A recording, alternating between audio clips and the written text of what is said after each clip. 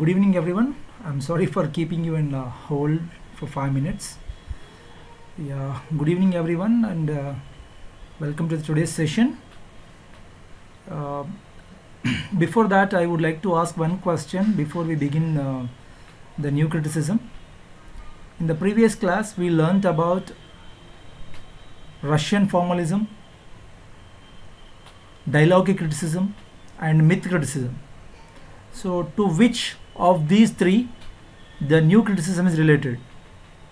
Do you have any idea? Just type your answer in chat box. I'm muting you everyone, I'm sorry. Just type your answers in the chat box only.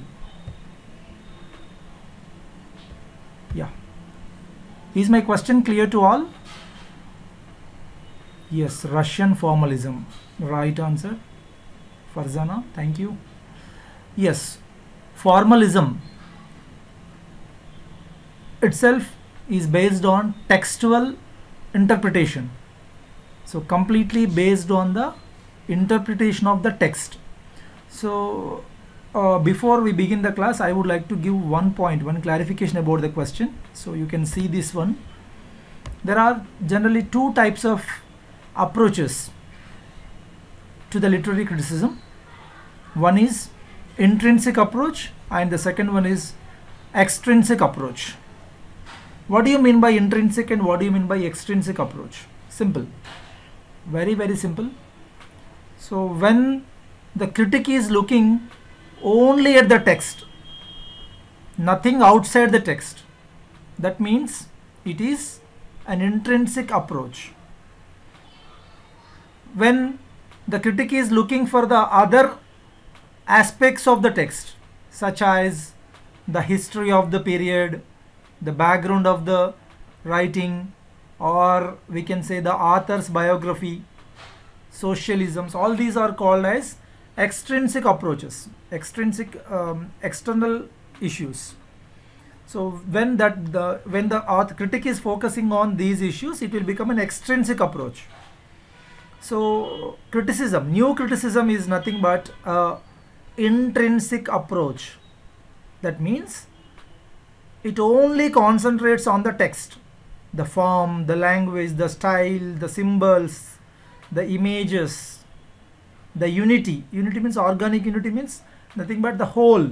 When we take the sentence structure, when we take the figures of speech, mainly the figures of speech, rhetorical devices, we call it as rhetorical devices.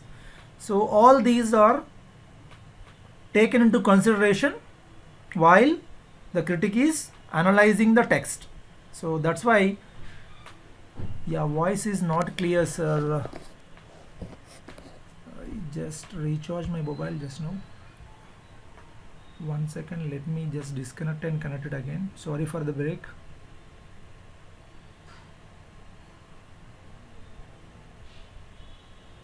Please be on hold the line.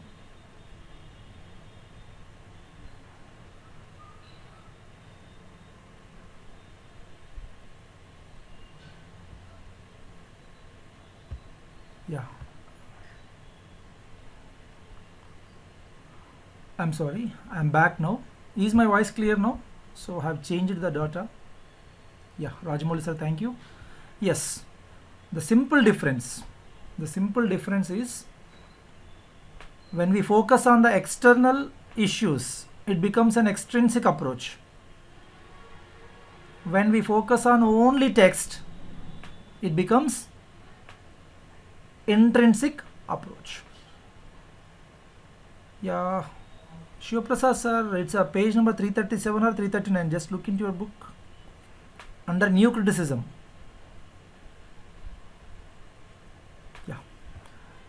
Yes. So this is a modern criticism, began in 1940s or 1950s, or we can say the first half of the 20th century. It's known as a formalistic criticism. That's why Russian formalism, the name is Russian formalism, is also similar to the new criticism. The term is coined by J. Spingarn, J. Spingarn. So the full name is Joel Elias Spingarn. So in 1910, and this criticism has derived its name from the famous work, that is J.C. Ransom's work. J.C. Ransom's work, The New Criticism, in 1945.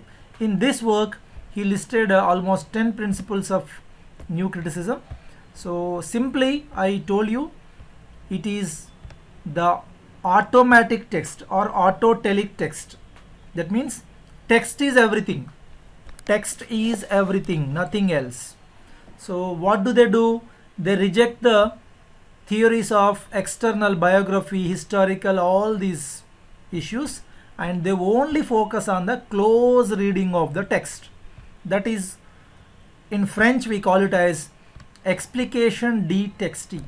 So you can remember this word, explication de texte, simply analysis of the text. So this is what a new criticism is based on. And one more important point you have to remember is, new criticism is related to only poetry. You have to note this point, it's very, very important point. Only to the poetry. They only focus on the poetry. So we all know that T.S. Eliot and Ezra Pound started the Imagism, or the main proponents of this new criticism. So there are some features. We will look into the features in detail. Number one, the Eliot says the poem should be treated as a poem, nothing else, or nothing another thing, no other thing. Only poem should be treated as a poem. And Clint Brooks says that language of literature is different from the language of science or logic. It has figures of speech. So what do they do is, in science we elaborately test science law, we test the elements. So for example, chemistry అనుకోండి, ఒక reaction మొత్తం మనం study చేస్తాం, chemical reaction అనుకోండి. So there are scientific terms ఉంటాయి అందులో. But in literature we have figures of speech. So ఈ figures of స్పీచ్ని వాడే బట్టి మనం even we learnt the same in the Russian formalism. Russian formalism ఏం చెప్పుకున్నాం అక్కడ మనము? డీఫెమిలరైజేషన్ చెప్పుకున్నాం. డీఫెమిలరైజేషన్ ఆర్ లిటరరీనెస్, దానిలో ఎన్ని ఫిగర్స్ ఆఫ్ స్పీచ్ వాడితే కనుక అంత డీఫెమిలరైజ్ అవుతుంది. That is different from the ordinary language. So ordinary లాంగ్వేజ్కి literary లాంగ్వేజ్కి difference ఎప్పుడు వస్తుందంటే, when we use the figures of speech, when we use different techniques, when we use different narrative techniques. So ఇట్లా. So అందుకనే వీళ్ళు ఏం చేస్తారంటే, the only concentrate on the close reading of the text, that nothing else. And they feel that there is no difference between the literary genres, but I already told you, but they only focused on poetry.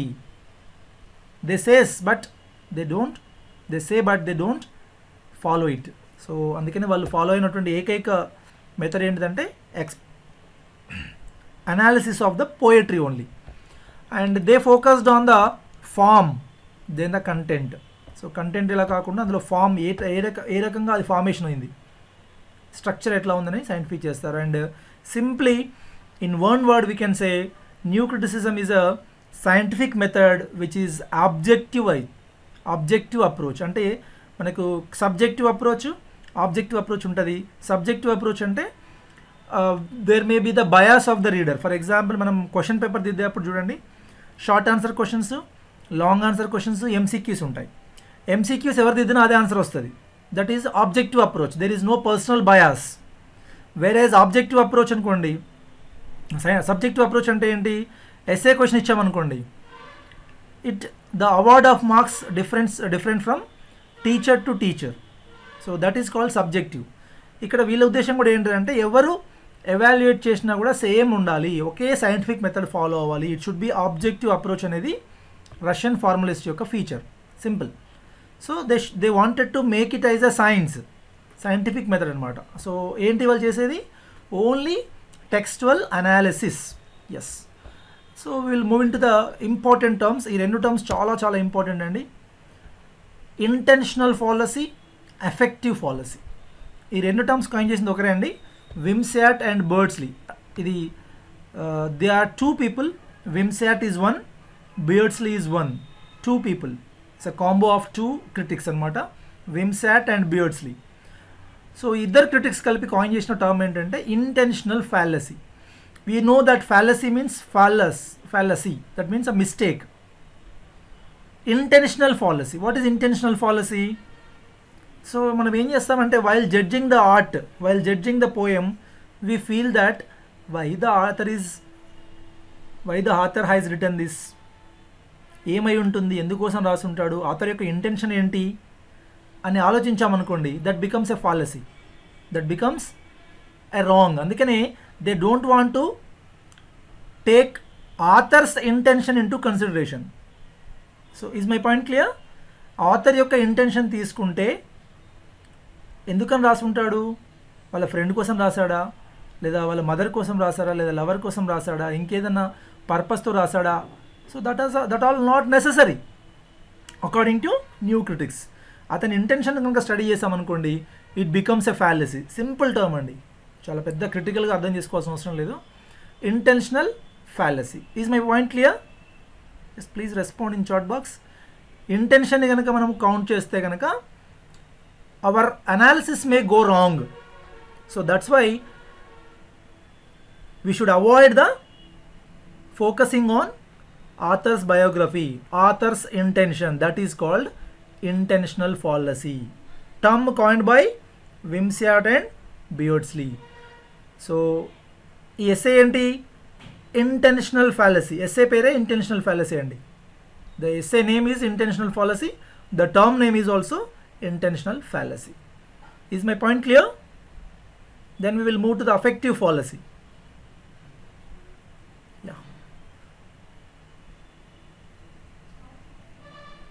No one is responding.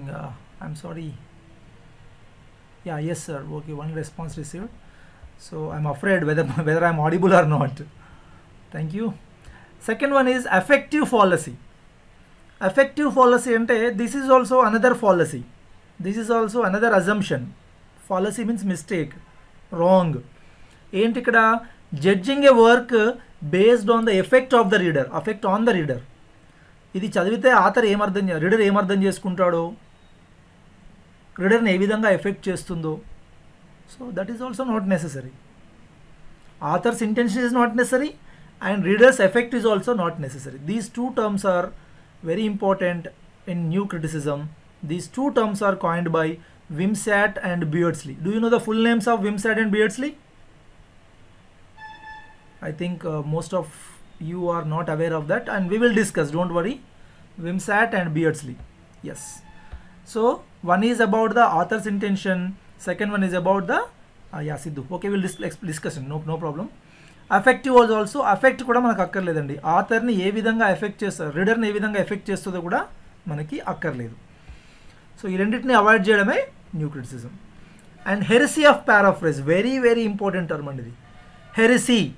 హెరసీ means నేరం, a crime, we can say unorthodoxy against the rules of the church or God. Heresy, neram. Paraphrasing, what is meant by paraphrase? Joan of Arc. Okay, we'll discuss, we'll come to later, sir.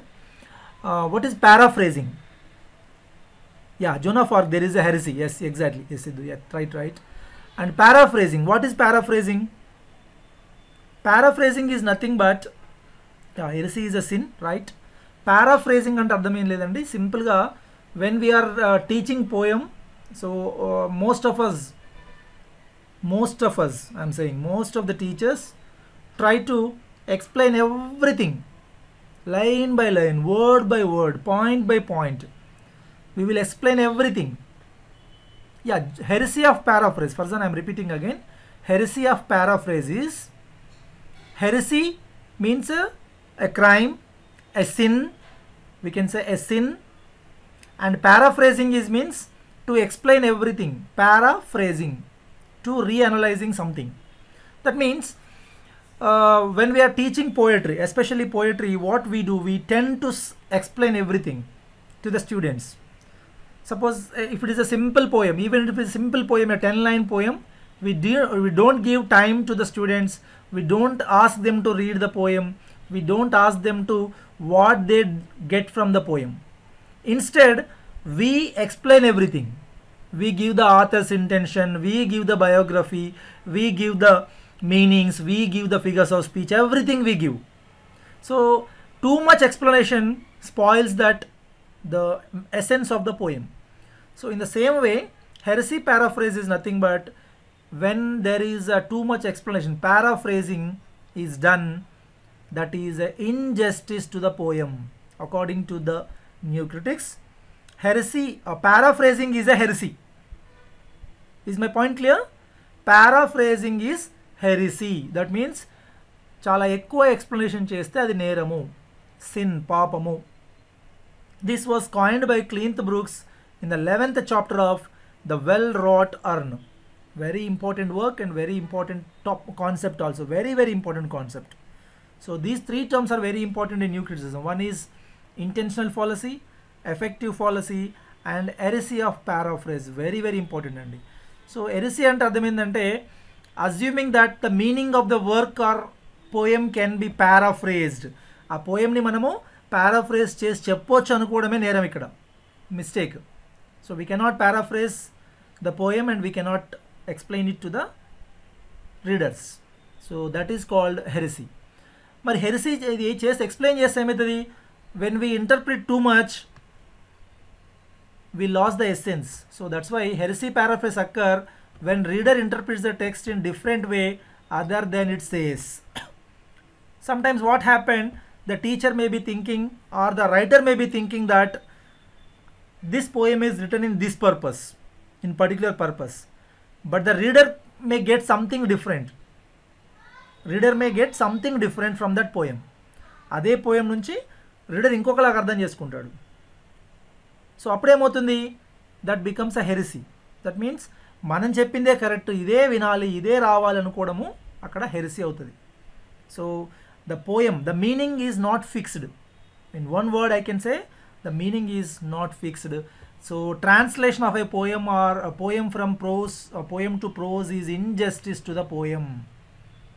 That's why this is an heresy. And there is a famous quote in the Well-Wrought Urn we will discuss.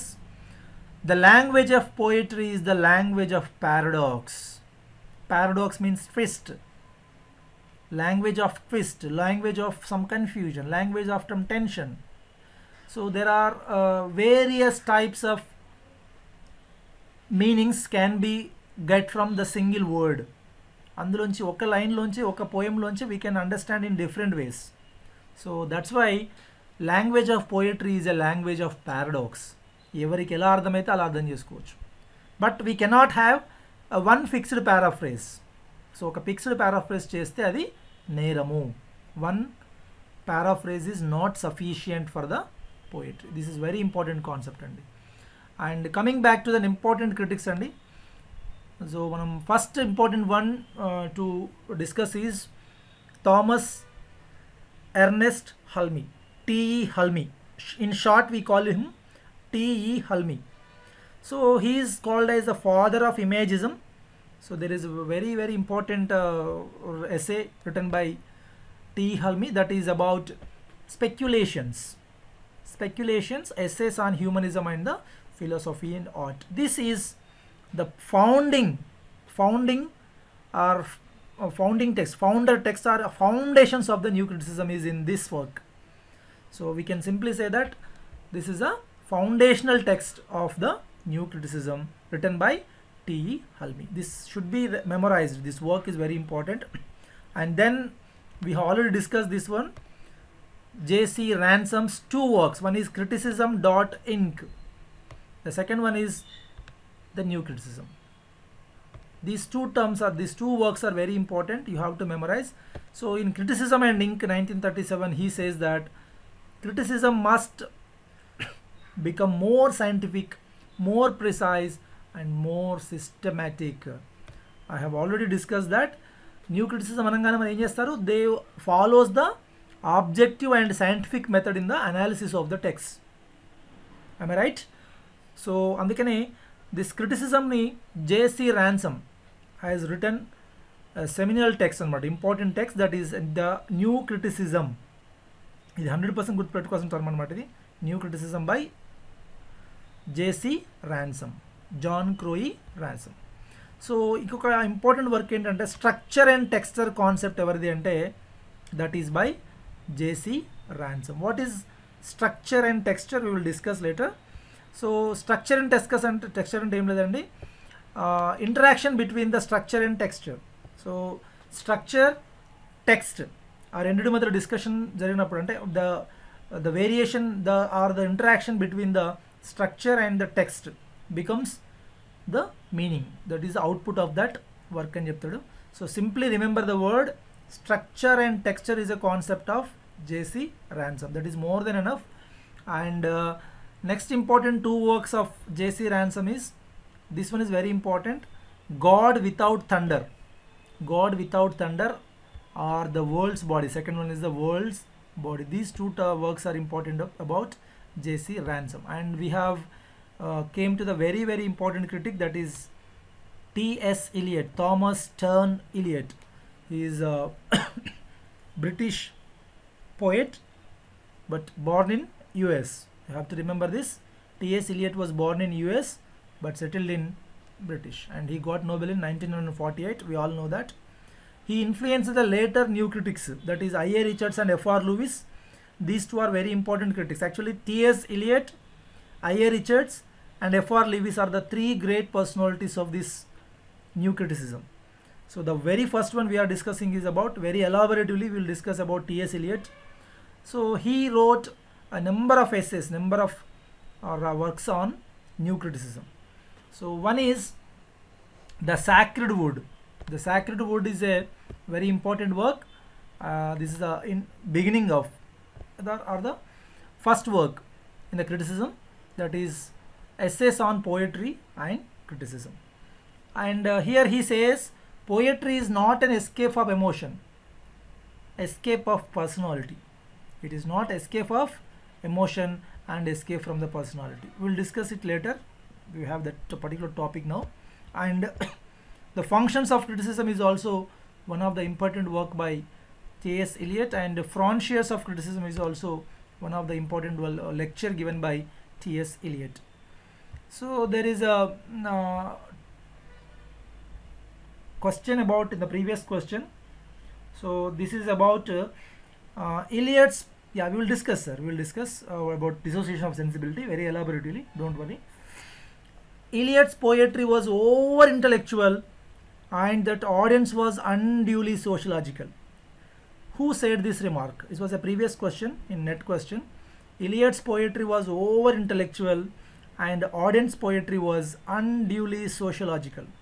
So this is a comment made by Dylan Thomas. Just memorize this word. It's enough. And we are moving to the very very important word, concept or topic of the today, that is tradition and individual talent. So what is tradition and what is individual talent? So this is an essay first published in the Egoist and later collected into the Sacred Wood, so that we discussed earlier.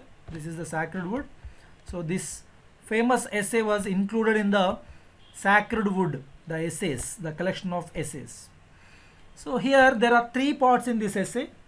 One is the tradition, the second one is the theory of impersonality, very important concept of new criticism, and the third one is about the conclusion. So first of all we discuss what is tradition. What is tradition? Tradition is nothing but something is given from the past poets, something which is handed down to the generation to generation is called tradition.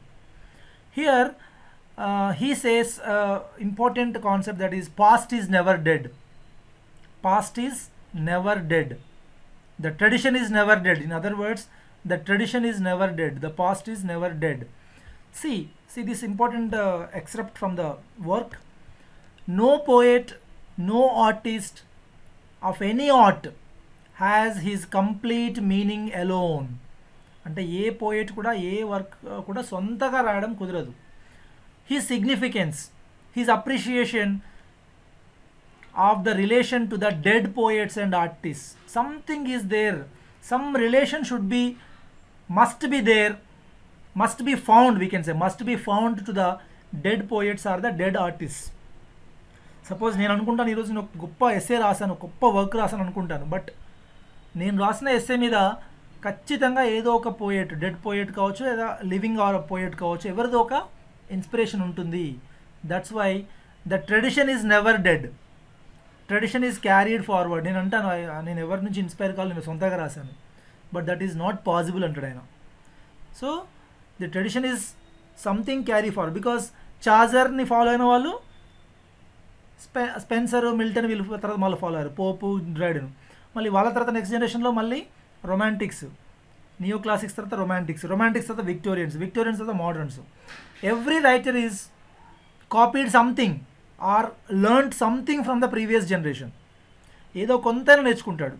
So అందుకని tradition is something which is inherited are handed down from generation to generation.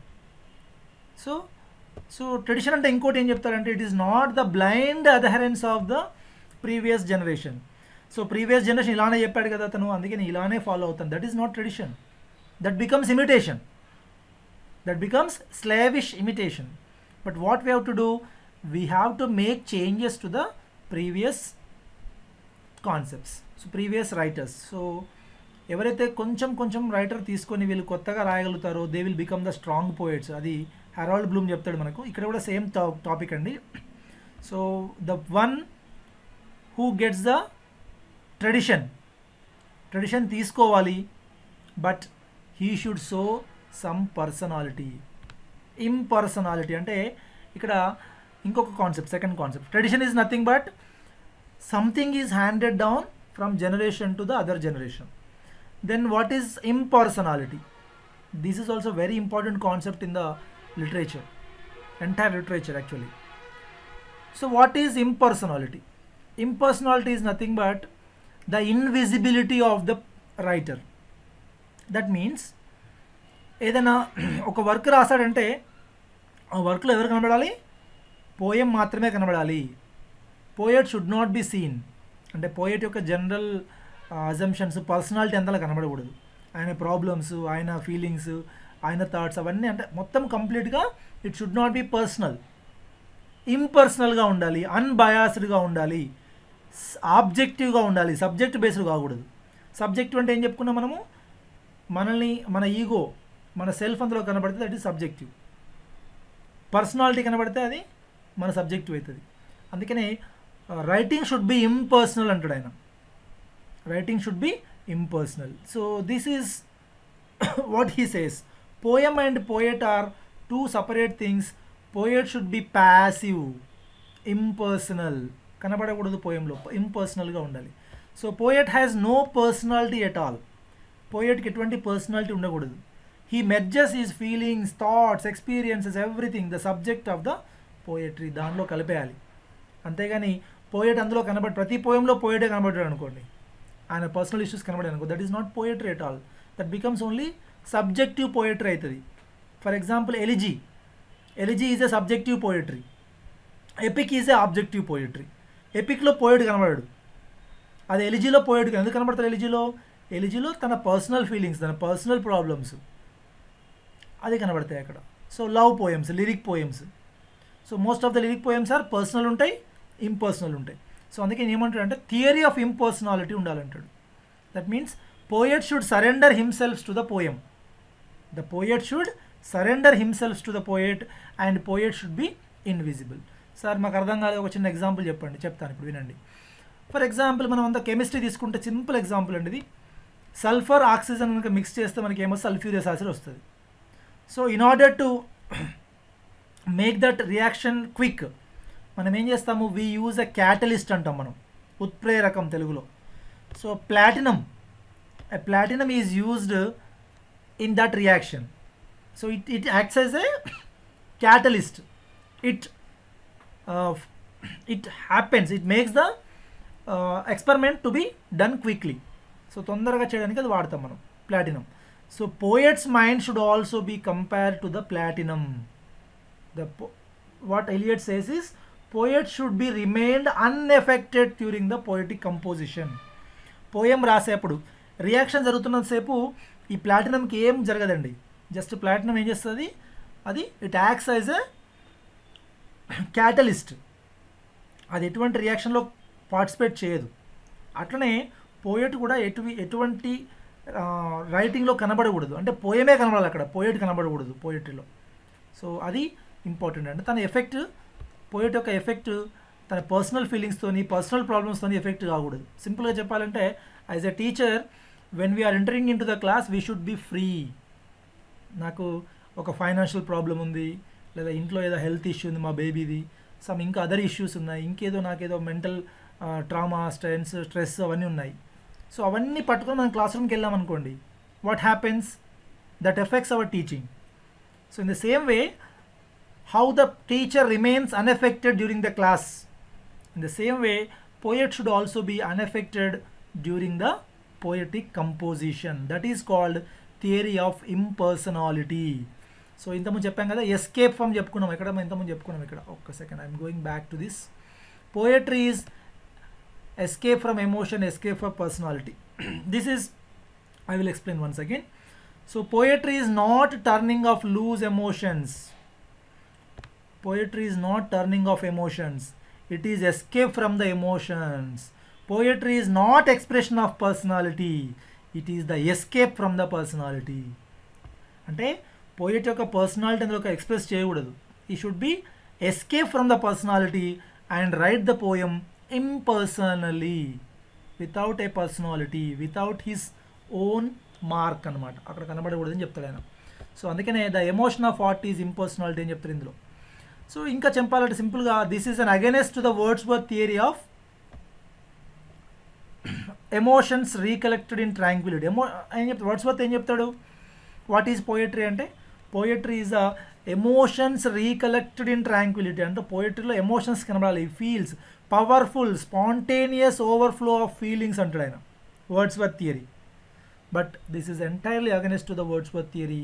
Wordsworth ఏమో personality ఉండాలంటాడు, Elliot ఏమో personality should not be seen in the writings అంటాడు. అందుకనే the biography of the poet is not necessary. This is what I'm connecting it to the new criticism. C, the biography of the poet is not studied. ఎందుకు చదవకూడదు మనం అంటాడు ఆయన, అసలు అక్కర్లేదు, అసలు అందులో ఆథర్ యొక్క బయోగ్రఫీ కనబడద్దు అంటాడు ఆయన. అందుకనే only the structure of the poem is important. The structure of the poem, the text of the poem is important, not the biography of the poet. So do you got my point? So that's why theory of impersonality ఎంత important అంటే ట్రెడిషన్తో ఉండాలి. అంటే every poet cannot escape the tradition. Previous ఆథర్స్ని, previous రైటర్స్ని మనం escape చేయలేము. In the same way we should make some changes to the writing. We should not imitate it as it ఈజ్లీ. స్లావిష్ imagination చేయకూడదండి. దీనికి Herald Bloom చెప్తాడు మనకు theory of anxiety of influence చెప్తాడు. Anxiety of influence కూడా which is related two theory of impersonality and concept of tradition. So ఎట్లా అంటే అది కూడా ఒక పోయట్కి ఇంకో పోయట్కి, ఒక జనరేషన్కి ఇంకో జనరేషన్ ఉంటుంది. ఎవరైతే ఇమిటేషన్ ఇంకా స్లావిష్గా చేశారనుకోండి, ఉన్నది ఉన్నట్టు imitate చేశారనుకో, they will become the week poets. When they imitate, when they come out of that and they create a new tradition, they will become a strong poet. ఎందుకు టీఎస్ ఇల్లెడ్ మనం strong poet అయ్యిండు? మోడర్నిజంలో the waste ల్యాండ్తో ఒక కొత్త trend start చేసిండు ఆయన. ఎందుకు మనకు dramatic మోనోలాగ్తో ఎందుకైనా ఫేమస్ అయ్యిండు బ్రౌనింగ్? అప్పటి వరకు లేనటువంటి కొత్త టెక్నిక్ తీసుకొచ్చి డ్రామాటిక్ మోనోలాగ్తో ఒక పోయం రాసిండు. ఎందుకు చాజర్ ఫేమస్ అయ్యిండు? అతనికన్నా ప్రీవియస్ ఆథర్స్ కన్నా అతను డిఫరెంట్గా రాయగలిగిండు. He did not imitate it slavishly. So every strong poet, మరి మిల్టన్, పోప్, జాన్సన్, ఎవరిని తీసుకున్నా, షేక్స్పియర్, వీళ్ళంతా స్ట్రాంగ్ పోయిట్స్ ఎందుకు అయ్యారంటే because they did not blindly అదహరేట్ to the past generation. That is what I mean from this tradition. And impersonality I already discussed. అతని యొక్క personality, personal egos, personal బయోగ్రఫీలో కనబడకూడదు అంటాడు. Next ఇలా conclude చేస్తారు, చివరిలో ఏం లేదండి. And next we are moving to another important essay of T.S. Eliot. So far we discussed one important essay, that is Tradition and Individual Talent by T.S. Eliot. The second important essay is Hamlet and His Problems. So indulone there is a famous term that is objective correlative. What is objective correlative? Objective correlative అంటే ఏం పెద్ద tension పడకండి, ఇందులో ఏం లేదండి. A set of objects, a set of situations, a set of events, a set of all the stage creates an emotion on the audience. Suppose మనం ఒక play watch చేస్తున్నాం, ఒక సినిమా చూస్తున్నామంటే సినిమా చూపించేటువంటి ప్రతి ఆబ్జెక్ట్, ప్రతి సిచ్యువేషన్, ప్రతి అక్కడ ఉన్నటువంటి ఒక చిన్న వస్తువు కావచ్చు, ఒక సీన్ కావచ్చు, ఒక సిచ్యువేషన్, ఒక క్యారెక్టర్, ఎవ్రీథింగ్, ఒక ఈవెంట్, అవన్నీ మన ఎమోషన్ మీద ఎఫెక్ట్ చూపిస్తుంటాయి. సో దాన్ని ఏమంటారు అంటే ఆబ్జెక్టివ్ కోరిలేటివ్ అంటారు. అంటే ఈ set of all these things are called as objective correlative. So వీటన్నిటిని కనుక కరెక్ట్గా ప్రాపర్గా యూజ్ చేస్తే ఈ ఈవెంట్స్ని, సిచ్యువేషన్స్ని, ఆబ్జెక్ట్స్ని, కత్తి వాడాల్సిన దగ్గర గన్ వాడి, ఒక క్యారెక్టర్ వాడాల్సిన ఇంకో క్యారెక్టర్ వాడితే, ఒక ప్లేస్లో ఒక ఎమోషన్ దగ్గర ఇంకొక ఎమోషన్ వాడితే కనుక that does not create a proper emotion. So all these objects, all these situations should be arranged in a proper manner to get the correct emotion, to create an emotion. అందుకనే so this is called objective కొరిలేటివ్ అనేది very important అండి. So it is very important in evoking the right emotion from the reader or the spectator. ఇది fail అయినందువల్లే hamlet అనేది fail అయిందంటాడు ఆయన. అందుకని హ్యామ్లెట్ని ఏమంటాడు అంటే రెండు రకాల మీనింగ్స్ చెప్తారు ఇక్కడ. Hamlet is an artistic failure. ఇది ఎస్సే పేరు ఏంటండి? Hamlet and his problems. Hamlet and his problems. హ్యామ్లెట్ని ఏమన్నాడు అంటే ఈజ్ అన్ ఆర్టిస్టిక్ ఫెయిల్యూర్ అన్నాడు క్లియర్గా. Hamlet, the play hamlet is an artistic failure. Who said this? T.S. Eliot. Why the Hamlet is failure? According to Eliot, it is failure because the author is failed in creating a proper emotion, evoking a proper emotion through objective correlative. Hamlet play lo objective correlation miss అయిపోయింది.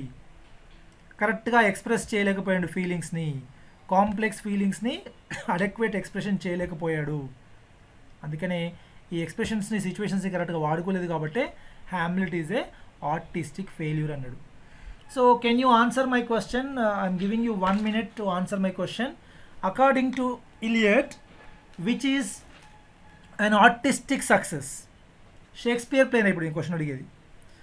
Which Shakespeare play is an artistic success according to T.S. Eliot? ఎవరైనా చెప్తారా answer?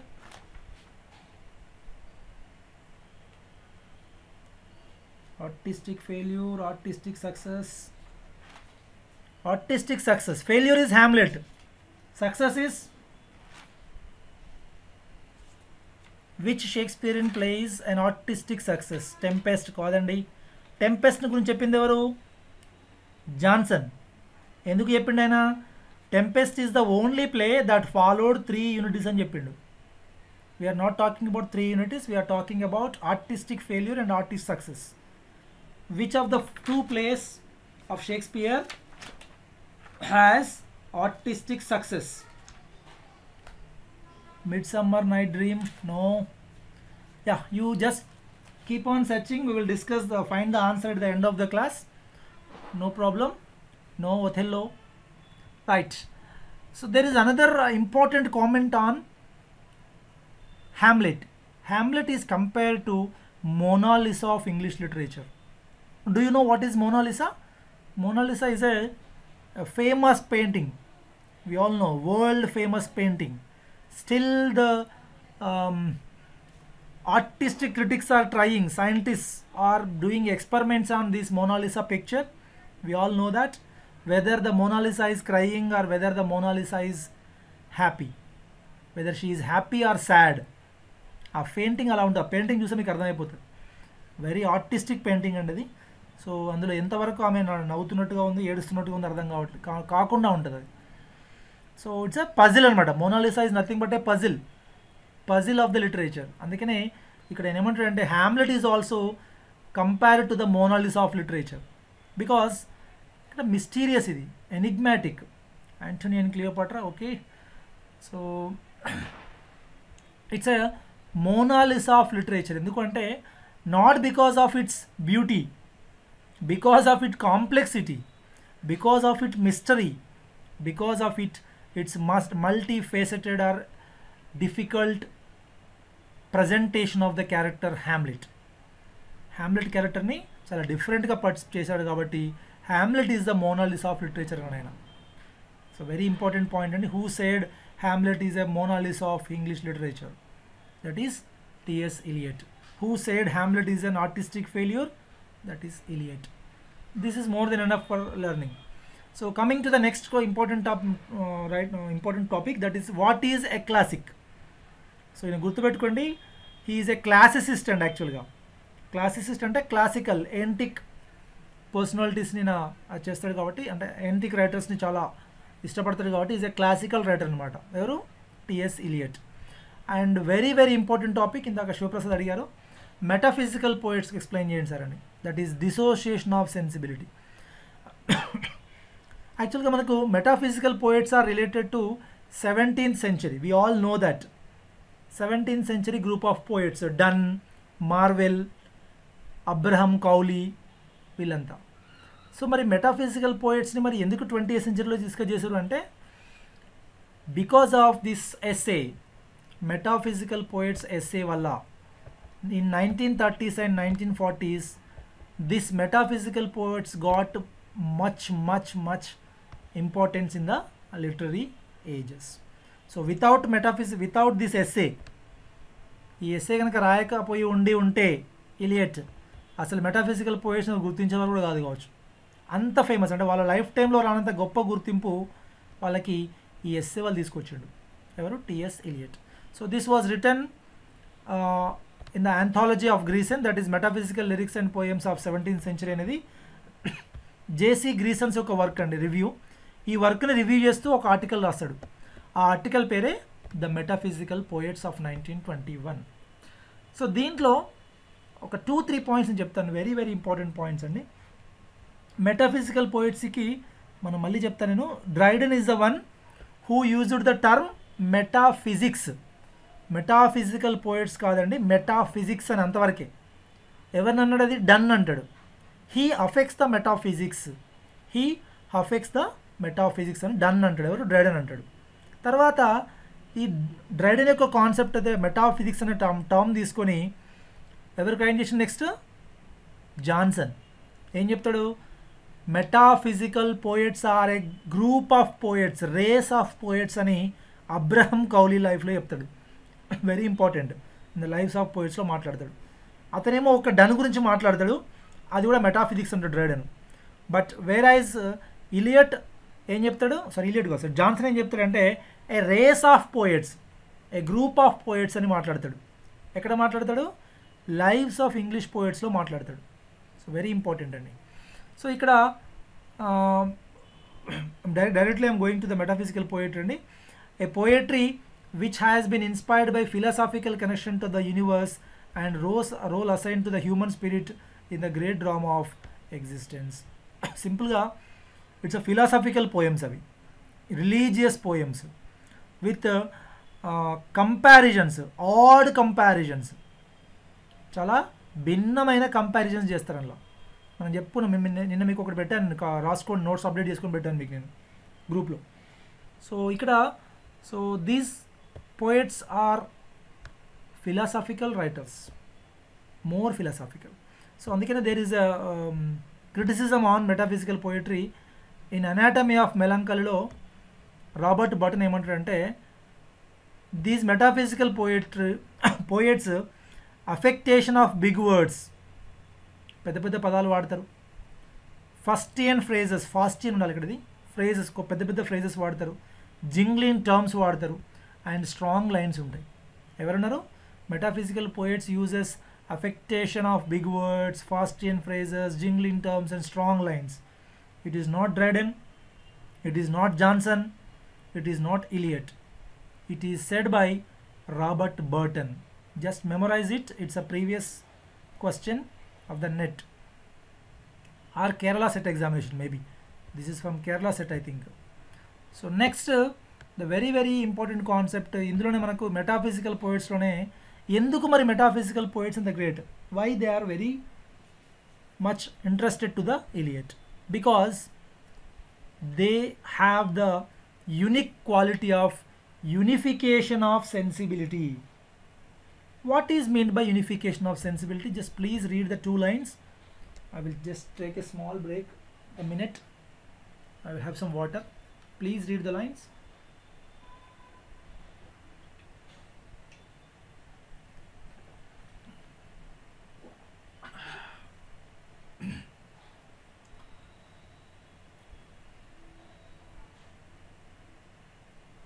Yeah. So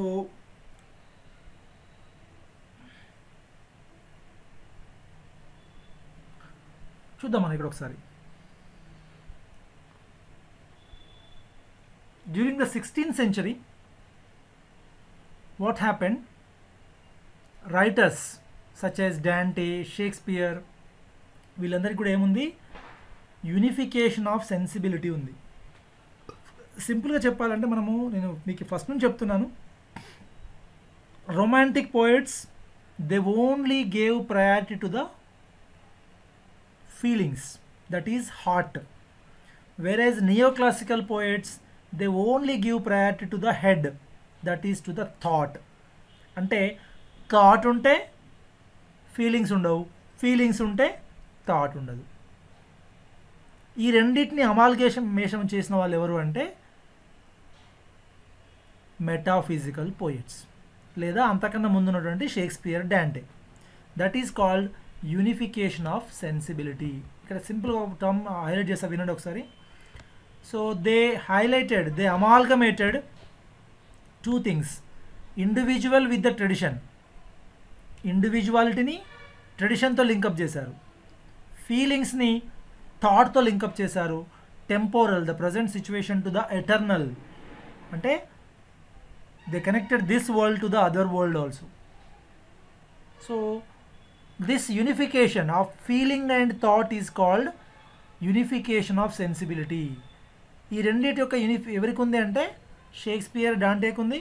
and then in 17th century the metaphysical poets has, ఈ metaphysical పోయిట్స్లో done కానీ, Herbert, తర్వాత Marvel, వీళ్ళందరికీ కూడా unification ఉంది. అంటే వాళ్ళు థాట్ చెప్పగలరు, ఫీలింగ్ కూడా చెప్పగలరు, సింప్లీ. అర్థమైంది నా పాయింట్?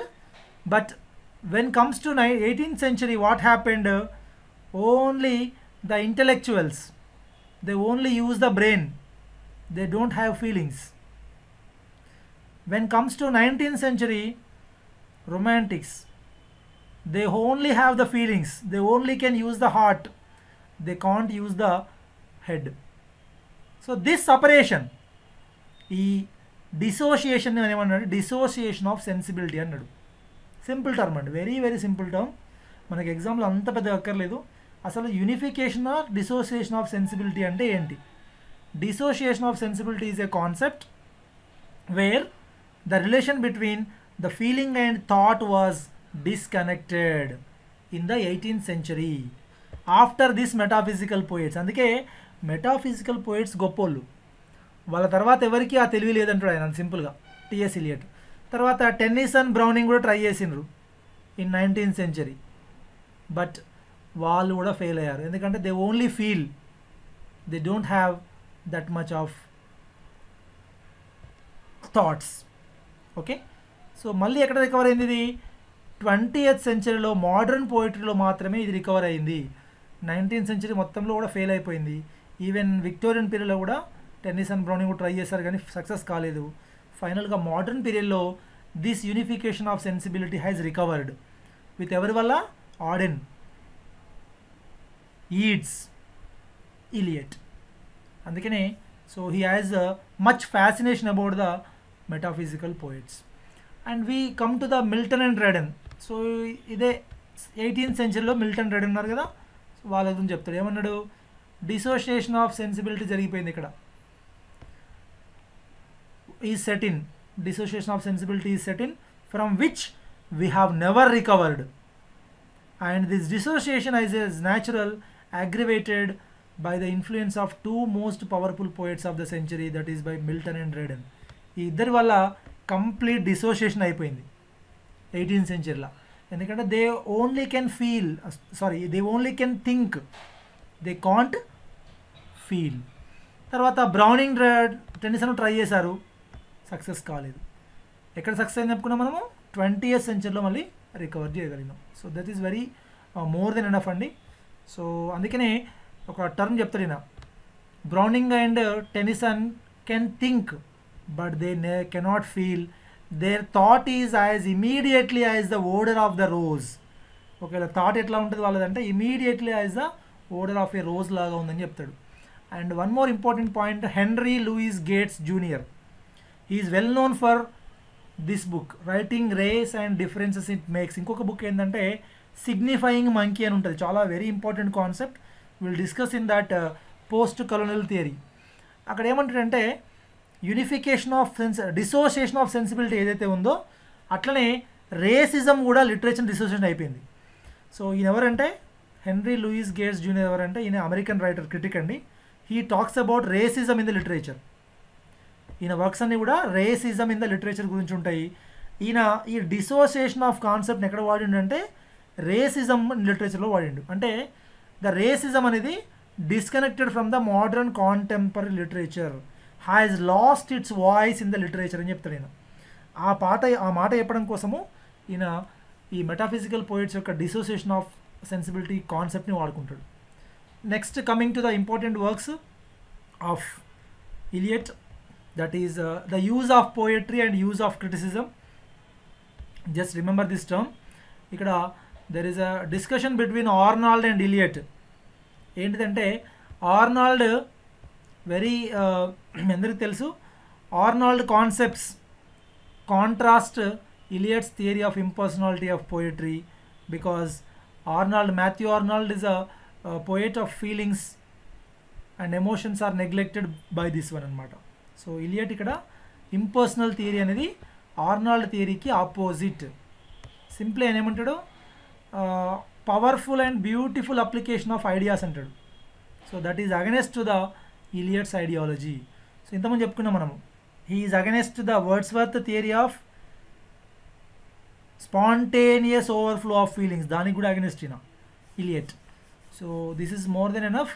సో అందుకే ఏమంటాడంటే ఆర్నాల్డ్స్ account seems to me error in putting the emphasis upon the poet's feelings. Arnold is giving much priority to the feelings of the poets, but he has to give importance to the poetry antadu, not to the poet's feelings అని చెప్తాడు. And there is another important work, Notes Towards the Definition of Culture. This is not much important, and this is an important work by T.S. Eliot. Is a poem. Can you answer this question for me? Whispers of Immortality అనేది poem by TS Elliot. ఈ పదం వింటే మీకు ఏదైనా poem గుర్తొస్తుందా? The title, the whispers of immortality is taken from, can you guess? Simple question. అల్యూజన్ అంటారు దీన్ని మనం లిటరేచర్లో. ఏమంటామంటే అల్యూజన్, ఒక వర్క్కి ఇంకొక వర్క్ లింక్ చేసుకోవడమే అల్యూజన్. చెప్పరా ఆన్సర్ అన్నా, చెప్పండి. The title of the whispers of immortality is from a famous writer, romantic writer, Wordsworth. Exactly. Intimations of immortality ఉంటుంది. Exactly Sivaprasad sir, thank you. Intimations of immortality నుంచి టర్మ్ తీసుకున్నాడు. ఇది ఒక పోయం రాస్తాడు. దాంట్లో ఏమంటాడు అంటే వెరీ వెరీ ఇంపార్టెంట్ పోయం. ఇది ఒకసారి చాలా చదవండి ఒకసారి. ఇది ప్రీవియస్ కేరళ సెట్ క్వశ్చన్ అనమాట ఇది. దీనిలో ఏముంటుందంటే, was much possessed by death and saw the skull beneath the skin. ఇద్దరు పోయిట్స్ గురించి మాట్లాడుతుంది ఈ వర్క్లో. ఒక పోయిట్ ఏమో saw the skull beneath the skin, second one is they knew the యాంగిష్ of the marrow the అగ్యూ of the skeleton. ఈ ఇద్దరు work writers ఎవరు అంటాడు. ఎవరు అంటే, one is John Webster, second one is John done. ఇందులో skull beneath the skin అనేది ఎవరంటే John Webster గురించి చెప్తాడు ఈ పోయంలో. అంటే విస్పర్స్ ఆఫ్ ఇమ్మోర్టాలిటీ అనే పోయంలో he criticised two writers, one is Webster and second one is John Donne. That is more than enough to remember. And this is also previous question, no? Eliot's quote, it was a noble soul not made in London anymore. It was a noble soul not made anymore in London. Who is this soul, you know? That is Andrew Marvell, the great metaphysical poet. Yes, and these two terms are also very important, very important quotations about T.S. Eliot. One is, the purpose of literature according to Eliot is to turn the blood into ink. So etla rayali literature ni, it should be felt from the blood. The poet should use his blood and as an ink and write something. That means from the bottom of the heart, from the experiences of the poet, his blood should be used in the as the ink container. Ante the poet's యొక్క personality anta undali ani cheptaru. Ante I mean poet's యొక్క effort anta undali ani cheptaru. And Eliot himself declared as a classicist in literature. I already cheppanu meeku. He wrote an essay called What is a Classic. ఈ essay గుర్తున్న మీకు అయిపోతుంది, what is a classic. అందుకనే he is an A క్లాసిసిస్ట్ in literature and Anglo Catholic in religion. In 1927 he converted into Anglo Catholic religion అనమాట. And he is a రాయలిస్ట్ in the politics.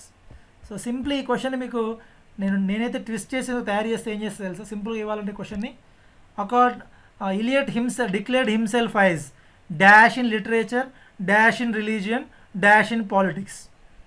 A simple question can be formed. So this is very funny. So just remember at least this. He is a classicist in literature. That is more than enough to remember.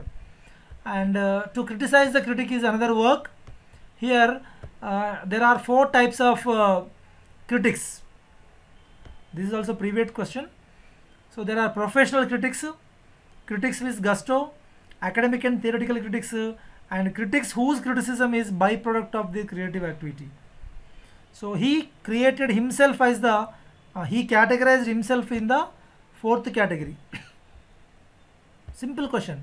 To criticize the critic is an essay by, is a writing lecture by everything T.S. Eliot. So in that he divided critics into 4 types. అందులో Eliot comes under this category. His criticism is a byproduct of the creative activity. Byproduct అంటే ఒక work చేసినప్పుడు ఇంకొక product ఉత్పత్తి, దాన్ని మనం by product అంటాం. For example from milk we can produce ghee, butter, all these are by products. So creative activity అనమాట. ఇక్కడ క్రియేటివ్ యాక్టివిటీ నుంచి నాకు క్రిటిసిజం వచ్చిందని చెప్తారు నాకు. So perfect critic, imperfect critic కూడా, these are the works of T.S. Eliot. So the major critic of this new criticism is T.S. Eliot. This much discussion we had done. So idantha meer gurtupettukovali. Mainly this topic, traditional individual talent, and Hamlet and his problems, and metaphysical poets. ఈ 3 essays చాలా important అండి. ఈ 3 essays మీరు ఎక్కడ వచ్చినా కూడా mistake చేయకుండా answer చేయండి, సరిపోతుంది. And next one is I.A. Richards. So ఒక ప్రీవియస్ ఎగ్జామినేషన్లో క్వశ్చన్ వచ్చింది, what is the full name of I.A. Richards? Ivory Armstrong Richards. He is hailed as the father of new criticism. Very important critic అండి. So ఇందులో ఆయన main book వచ్చేసి 2 ఉంటాయండి. Practical criticism is the one of his favourite and most important works అండి ఇది. ఎందుకు ఈయన father of new criticism అంటే, just I will give you the explanation here. Actually what he did is he selected some poems. Actually he selected some poems and gave some poems to his students. ఇచ్చి వాళ్ళని analysis చేసి వాటి మీద వాళ్ళని చెప్పమన్నాడు, ఈ poem నీకు ఏమర్థమైంది. But what he did is he simply removed the title of the poem, name of the author of that poem, writer యొక్క పేరు, ఆ పోయం టైటిల్ లేకుండానే సింపుల్గా పోయమ్స్ వాళ్ళ చేతికి ఇచ్చేసి అనలైజ్ ద పోయమ్స్ అన్నాడు. సో దీన్ని ఏమంటారంటే, these poems without title, without the name of the author are called protocols. According to this I.A. Richards is protocols. So ఈ ప్రోటోకాల్స్ని ఏం చేసిందంటే he gave the protocols to the students and asked them to analyze. So 100 verdicts from 100 readers. That means every student has given their own verdict different from the other student. So we can try it in our classroom also. మనం ఏం చేస్తాం, we only give one verdict, one explanation to the reader, that is the student. But if we give chance to analyze the poem, we can get some new points from the poetry. దీన్ని మనం అనుకున్నాం కదా హెర్సీ of paraphrase. దీని నుంచే మనకు హెర్సీ of paraphrase గుర్తుపెట్టుకోండి. So మనమే paraphrase చేసి చెప్తే ఒకటే వస్తుంది. సో ఇక్కడ అందుకే పారాఫ్రేజింగ్ ఎవరితో చేయించాడు, స్టూడెంట్స్తో చేయించాడు. అది కూడా without the titles, without the names of the authors. So this work is simply called as practical criticism. దీన్ని మొత్తాన్ని ఎక్స్పెరిమెంట్ చేసేసి దాని నుంచి ఒక బుక్ రాశాడు. So this is called a study of literary judgement practical criticism. Very very important అండి, ఇది చాలా ఇంపార్టెంట్ వర్క్ అన్నమాట. సో ఇందులో దెర్ ఆర్ 10 డిఫికల్టీస్ చెప్తాడు ఆయన. క్రిటిసిజంలో ఏమేమి ప్రాబ్లమ్స్ అని చెప్తాడు. సో క్రిటిసిజం ఎట్లా ఉందంటే ఇది important, these difficulties are interdependent like a cluster of monkeys. So one monkey to other monkey, how they are related. So these difficulties also related like a cluster of monkeys under. So in this there is a famous concept and there is 4 kinds of meaning. Very very important concept. Simple question examination lo 4 kinds of meaning ever the concept. It's by I.A. Richards. So what are the 4 kinds of meanings from a text we can get? That is SFTI. SFTI. That is sense, feeling, tone, intonation. So sense means literary meaning, what is said. Feeling means the attitude, the emotions of the speaker. Tone means, so ikkada attitude kadandi, ikkada one is attitude, one is the emotions, and second one is third one is attitude. Attitude towards the listener, whether he is angry in the tone. మనం poem చెప్పినప్పుడు చెప్తాం కదా, the poem's mood is very sadగా ఉందా, యాంగ్రీగా ఉందా, so tone ఎట్లా ఉంది. Intention, that is the authors intention, ఎందుకని రాసాడు ఆ పోయంని. సో ఈ 4 కూడా of course there are 4 failures అండి. We cannot connect all these things అంటే ఒకేసారి దొరకవు మనకు. అందుకనే ఈయన ఈ 4 types of meanings ఉండాలంటాడు. Sense, feeling, tone and ఇంటనేషన్. Sense, feeling, tone and ఇంటనేషన్. So very important అండి. తర్వాత another important concept is tenor and vehicle అండి. ఇది వెరీ వెరీ ఇంపార్టెంట్ టాపిక్ ఇది కూడా అండి. Tenor and vehicle is also concept of I.A. Richards. So in that tenor and vehicle అంటే ఏం లేదండి, సింపుల్, వెరీ సింపుల్ కాన్సెప్ట్ ఇది కూడా. మనము మెటాఫర్ గుర్తుపెట్టుకోండి. మెటాఫర్లో ఏం చేస్తామంటే సిమిలీ మెటాఫర్లో మనం కంపేర్ చేస్తాం కదా. Suppose she is an angel, she is an angel. ఇక్కడ షీని టెనార్ అంటారు, ఏంజల్ని వెహికల్ అంటారు. సో మనం ఎవరినైతే కంపేర్ చేయబోతున్నామో వాళ్ళని టెనార్ అంటాము, ఎవరితో కంపేర్ చేస్తున్నామో వాళ్ళని మనం వెహికల్ అంటాం. టెనార్, వెహికల్, వెరీ ఇంపార్టెంట్ అండి. This was also a previous question. They gave a simple statement, she is an angel. So which is a tenor in the above statement. Tenor is nothing but the subject or the one which is compared to the other one, that is called tenor. మనము తెలుగులో అయితే ఉపమానము, ఉపమేయం అంటాం, ఒకదాన్ని ఇంకో దాంతో compare చేయడం, simple. So tenor and vehicle is very important. So it's a simple concept. This is by I.A. Richards, sorry. And there are other works of I.A. Richards also, these 2 are very important, but these are collaborative works and one is the foundation of aesthetics.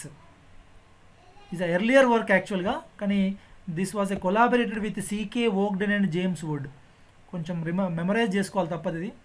And symbolism ఒక work ఉంటుంది, it is only collaborated with Ogden.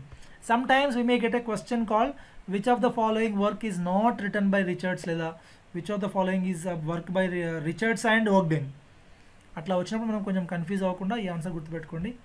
And meaning of meaning అనేది మాత్రము as completely his own work. Meaning of full work, sorry symbolism కాదు, meaning of meaning is also work by Ogden and I.A. Richards. I am sorry for that mistake. And next వచ్చేసి మనకు there is another work called basic English అండి. Very important work ఇది కూడా. మనం ఇది వింటే చాలా ఫన్నీగా అనిపిస్తుంది మనకు, బట్ వెరీ ఇంపార్టెంట్ అండి. It's a basic English means British American scientific international commercial English. దీన్ని మనం బ్యాక్రోనిమ్ అంటాము. బ్యాక్రోనిమ్ అంటే ఏం లేదండి, మనకు అక్రోనిమ్ తెలుసు మనందరికీ. For example SBI is an acronym, state bank of India. SBI అని మనం కొత్త టర్మ్ క్రియేట్ చేసాం అక్కడ. కానీ ఇక్కడ ఆల్రెడీ ఉన్న టర్మ్ నుంచి కనుక మనము ఒక అక్రోనిమ్ తయారు చేసాం అనుకుంటే దాన్ని ఏమంటాం అంటే బ్యాక్రోనిమ్ అంటాం. ఫర్ ఎగ్జాంపుల్ బేసిక్ అయిన టర్మ్ మనకు లిటరేచర్లో ఆల్రెడీ ఉంది ఇక్కడ. ఈ బేసిక్ అయిన టర్మ్ నుంచే ఇక్కడ British American scientific international commercial English అని తయారు చేశారు. So this is basic English concept by IA Richards in 1930. So దీంట్లో ఏముంటుందంటే ఓక్డెన్ అండ్ రిచర్డ్స్ ఇద్దరు ఉంటారండి ఇందులో కూడా, మళ్ళీ గుర్తుపెట్టుకోండి. ఓక్డెన్ అండ్ రిచర్డ్స్ ఇద్దరు ఉంటారు. ఇందులో ఏముంటుందంటే basic vocabulary, basic English, basic system చెప్తాడు. ఫర్ ఎగ్జాంపుల్ ఇందులో ఏంటంటే he created a simplified English language అనమాట. ఎందుకంటే for teaching in other countries, for example especially in China స్కూల్స్లో చెప్పడానికి ఇంగ్లీష్ని చాలా సింప్లిఫై చేస్తారండి. దాంట్లో there are only 850 words and only 18 verbs అట. వెరీ ఫన్నీగా ఉంది కదా, చిన్నగా అంటే ఓన్లీ 18 వర్బ్స్ అండ్ 850 వర్డ్స్తోని ఒక ఇంగ్లీష్ లాంగ్వేజ్ తయారు చేస్తారు. సెట్ ఆఫ్ ఇంగ్లీష్ అనమాట, ఒక simplified set of English language. దాన్ని ఏమంటారు అంటే బేసిక్ ఇంగ్లీష్ అంటారు. It is created by IA Richards and ఓక్డెన్. ఇంకా ఓక్డెన్ దీన్ని ఏమని పిలుస్తారంటే ఫన్నీగా ఏమంటాడంటే there is no verb in basic English అంటాడు. అసలు ఇంగ్లీష్లో వర్బ్సే లేవన్నాడు ఈ లాంగ్వేజ్లో. బేసిక్ ఇంగ్లీష్లో అసలు వర్బ్సే లేవు అంటాడు, ఎందుకంటే there are only few words. So what we have to remember is the basic English is a concept of IA Richards. That is more than enough. And next we will move to the William Emerson. He is also one of the famous critics of new criticism. His work is 7 types of ambiguity is very very important. This one and the last one, Milton's God, ఈ రెండు చాలా important అండి. 7 types of ambiguity అంటే మనకు ఒక వర్క్లో ambiguity ఎప్పుడు వస్తుంది, మనకు ఒక సెంటెన్స్లో ambiguity ఎప్పుడు వస్తుంది. So that is how new critics deal with. New criticism ఏం చేస్తారు, they study the text, they analyze the text and find the figures of speech, they find the ambiguity, they find the tension, they find the structure and texture. Structure and texture concept ఎవరి మనం చెప్పుకున్నాం ఇందాకనే. Structure and texture is a concept of, just now we discussed. So are you following me? So just try to give the answer for my question. Structure and texture is a concept of. TS Elliot కన్నా ముందు discuss చేసాం మనం. Anybody? So all these are related to the puzzle in the sentence, the beauty in the sentence, the డీఫెమిలరైజేషన్ in the sentence అనమాట ఒక రకంగా చెప్పాలంటే. So ఇవన్నిటిని గురించి స్టడీ చేసేది ఏంటంటే దెర్ ఆర్ 7 types అని చెప్తారు అంబిగ్విటీ. దేనివల్ల వస్తుంది ఇది? మెటాఫర్, సిమ్లిస్ వాడడం వల్ల అంబిగ్విటీ వస్తుంది, ఇంటర్ టెక్స్చువాలిటీ వాడడం వల్ల అంబిగ్విటీ వస్తుంది, పారడీ వాడడం వల్ల అంబిగ్విటీ. ఇట్లా కొన్ని చెప్తారు అనమాట, 7 చెప్తారు ఈయన. Ransom, yes Sivaprasad rights. So ఇట్లా ఈ 7 types ఆఫ్ అంబిగ్విటీ అనేది very important work of William ఎమ్సన్ అండి. సో దీన్ని ఏమన్నా అంటే పజిల్ అన్నాడు ఆయన, పజిల్ అని చెప్తాడు. So the term ambiguity is very famous in new criticism. So ఇది మోడర్న్ పోయిటరీ అండ్ ట్రెడిషన్ పెద్దగా అక్కర్లేదు, సమ్ వెర్షన్స్ ఆఫ్ ఫార్మల్ ఇవన్నీ అక్కర్లేదు. Just coming to the Miltons God direct వచ్చేయండి. Miltons God is very very important అండి. So ఇందులో మిల్టన్ని చెప్తాడు. Milton ఏమంటాడంటే very very funny coat, Paradise last is so good that it makes the God so bad. So attack on Christianity and defence of Miltons attempt to justify the ways of God to men. So ఇది to defence the Miltons attempt. యాక్చువల్గా Milton యొక్క work మనం ఇంతకుముందు చెప్పుకున్నాం. ఒక ఇదే similar coat ఒకటి ఉంటుందండి. ఏం కోట్ అంటే Milton is of devils party without knowing it. ఎందుకంటే మిల్టన్ యొక్క వర్క్లో ప్యారడైజ్ లాస్ట్లో మనకు God is not the hero, Blake అంటాడు. Yes exactly, yes ప్రజానా, yes. So God is not the hero, devils are the heroes అని చెప్తారు చూసినావా. ఇన్ ద సేమ్ వే పాపం ప్యారడైజ్ లాస్ట్ని చాలా బాగా రాశాడు, కాకపోతే that it makes God so bad అనేది it's a famous line in Milton's God by William Emerson. And then we have moved to the next important critic of new criticism, very important critic, that is Clint Brooks. Very important, he's a American critic. So very important. ఒకటే work అనేది బాగా గుర్తుపెట్టుకోండి, well rot earn. ఇది మనం first discuss చేసాం అక్కడ. The language of poetry is the language of paradox అనే term discuss చేసినాం. అట్లనే we discuss the term sorry heresy of paraphrase. It is in the 11th chapter of heresy. Paraphrase is in the 11th chapter of well wrought urn. The well wrought urn అనే పుస్తకంలో 11th chapter, మొత్తం 11 chapters ఉన్నాయి అందులో. ఇందులో 10 chapters ఏముంటాయంటే 10 poems detail study ఉంటుందండి. He studied 10 poems in detail and he dedicated each chapter, each 1 poem for 1 chapter. ఒక poem ఒక chapter తీసుకుంటాడు. For example the first chapter is John dance poem క్యానోనైజేషన్.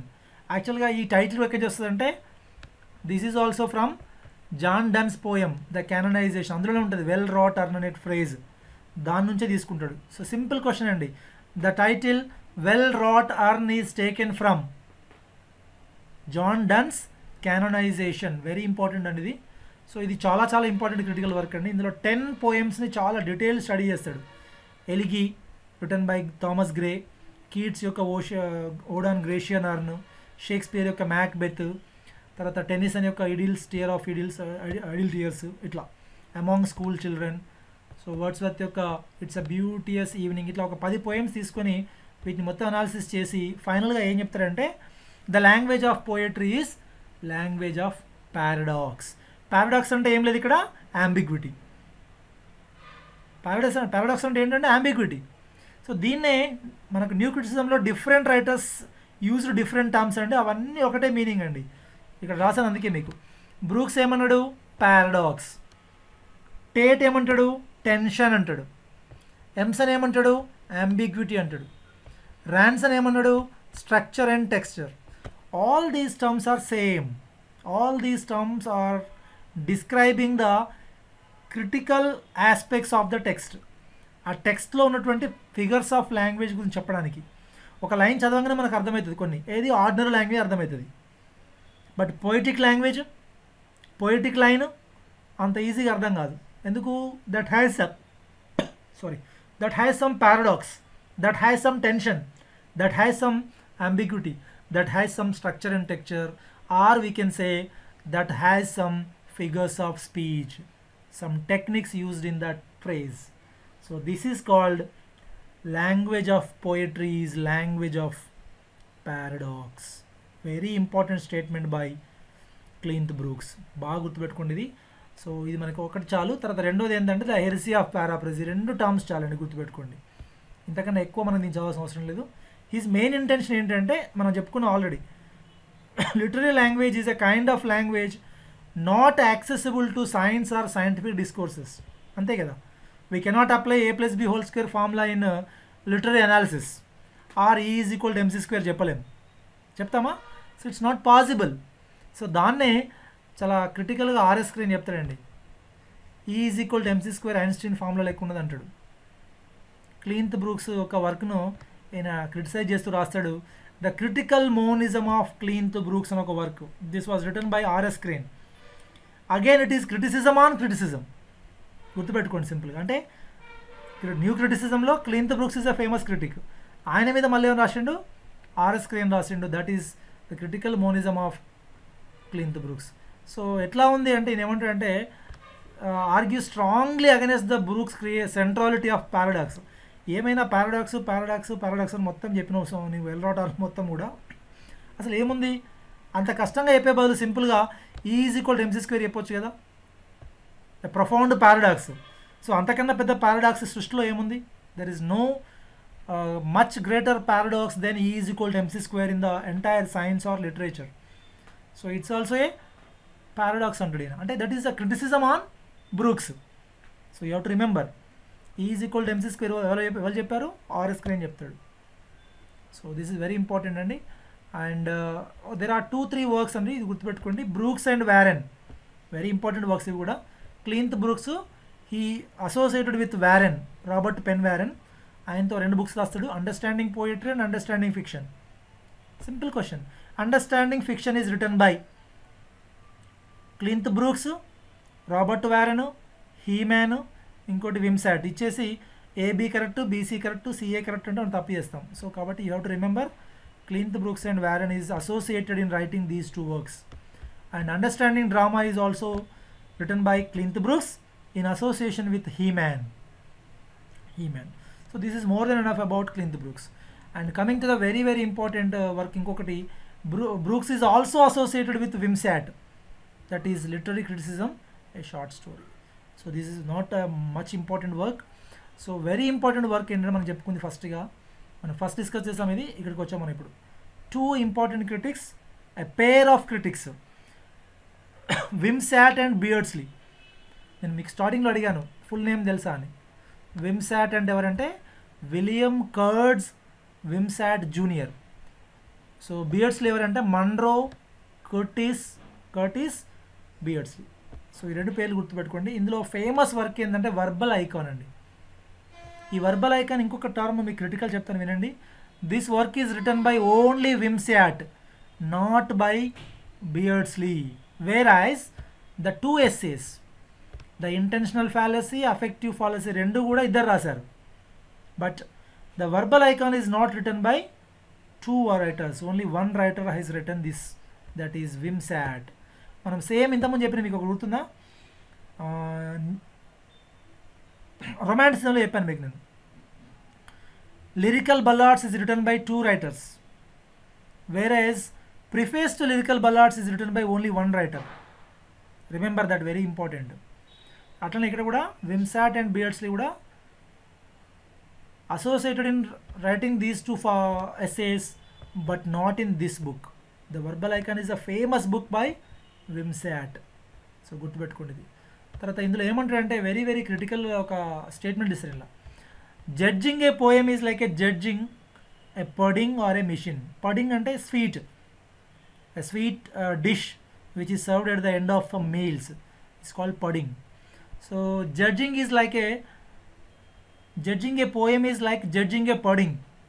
Sweet తిన్న తర్వాత ఎట్లా ఉంటుందని జడ్జింగ్ చేయడం ఎంత ఘోరంగా ఉంటుందో పోయం జడ్జ్ చేయడం అంతే కష్టంగా ఉంటుందని చెప్తానండి. సో అది ఇంపార్టెంట్ టర్మ్ అండి.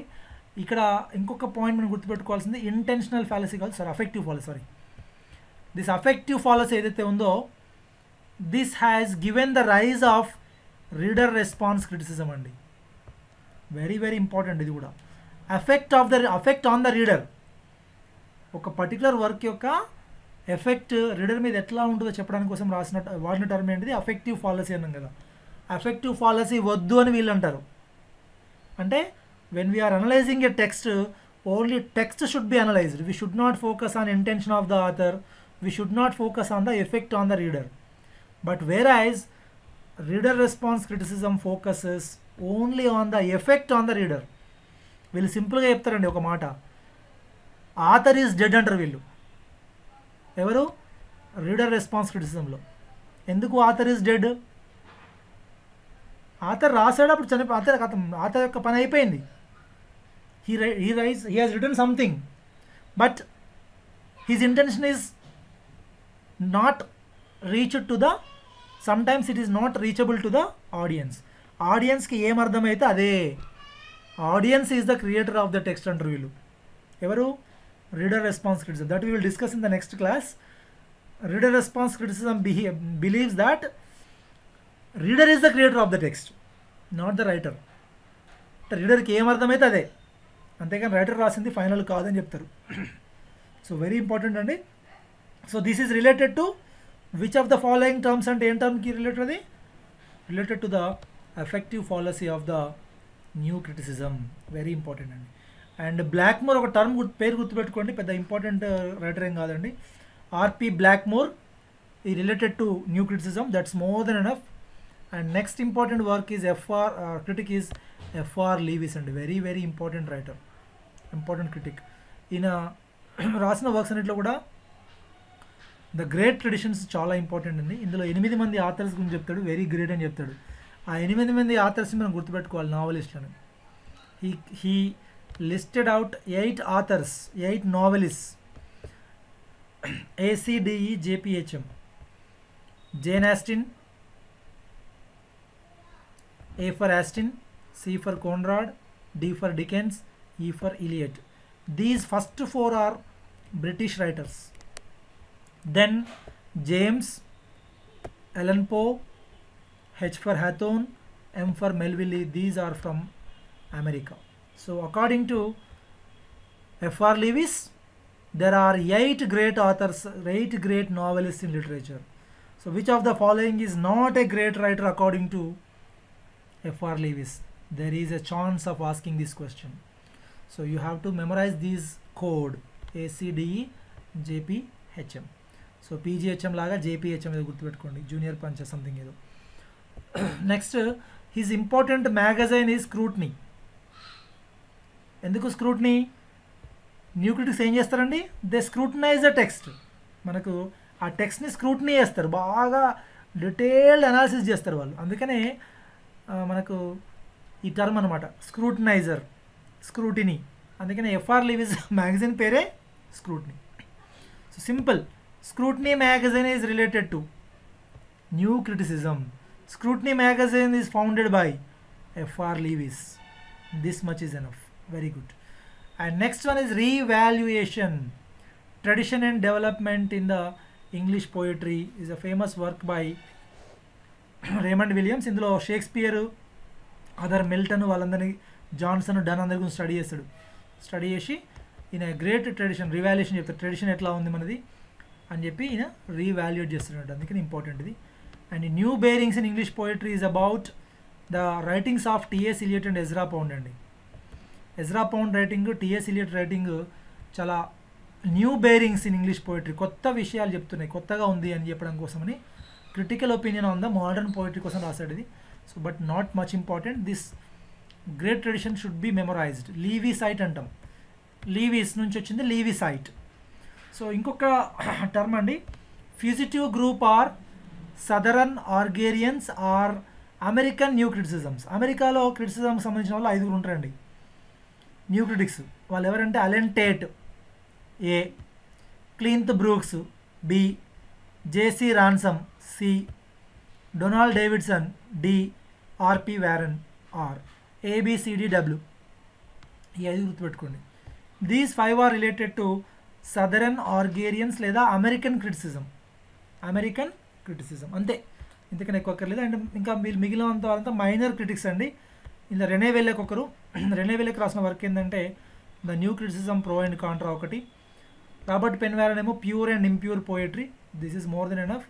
అలెన్ టేట్ యొక్క వర్క్ ఏంటంటే reason in madness, miss Emilia and the biographer. ఈ 2 వర్క్స్ ఇంపార్టెంట్ అండి. దీంట్లోనే ద టెన్షన్ అనే టర్మ్ క్రియేట్ చేస్తారు. టెన్షన్ అంటే మళ్ళీ టెన్షన్ పడకండి, tension is nothing but ambiguity. Ambiguity is nothing but paradox. The paradox is nothing but the critical meaning in the text. ఆ మీనింగ్లో అర్థం కాని టెక్స్ట్ అయితే దాన్ని మనం టెన్షన్ అంటాడు. ఈయన అనాలిసిస్ చేస్తాం కదా దాన్ని మనం, దాన్నే టెన్షన్ అని పదం చెప్పిండు. సింపుల్ టర్మ్ గుర్తుపెట్టుకోండి, tension by Tate. Tension by Tate.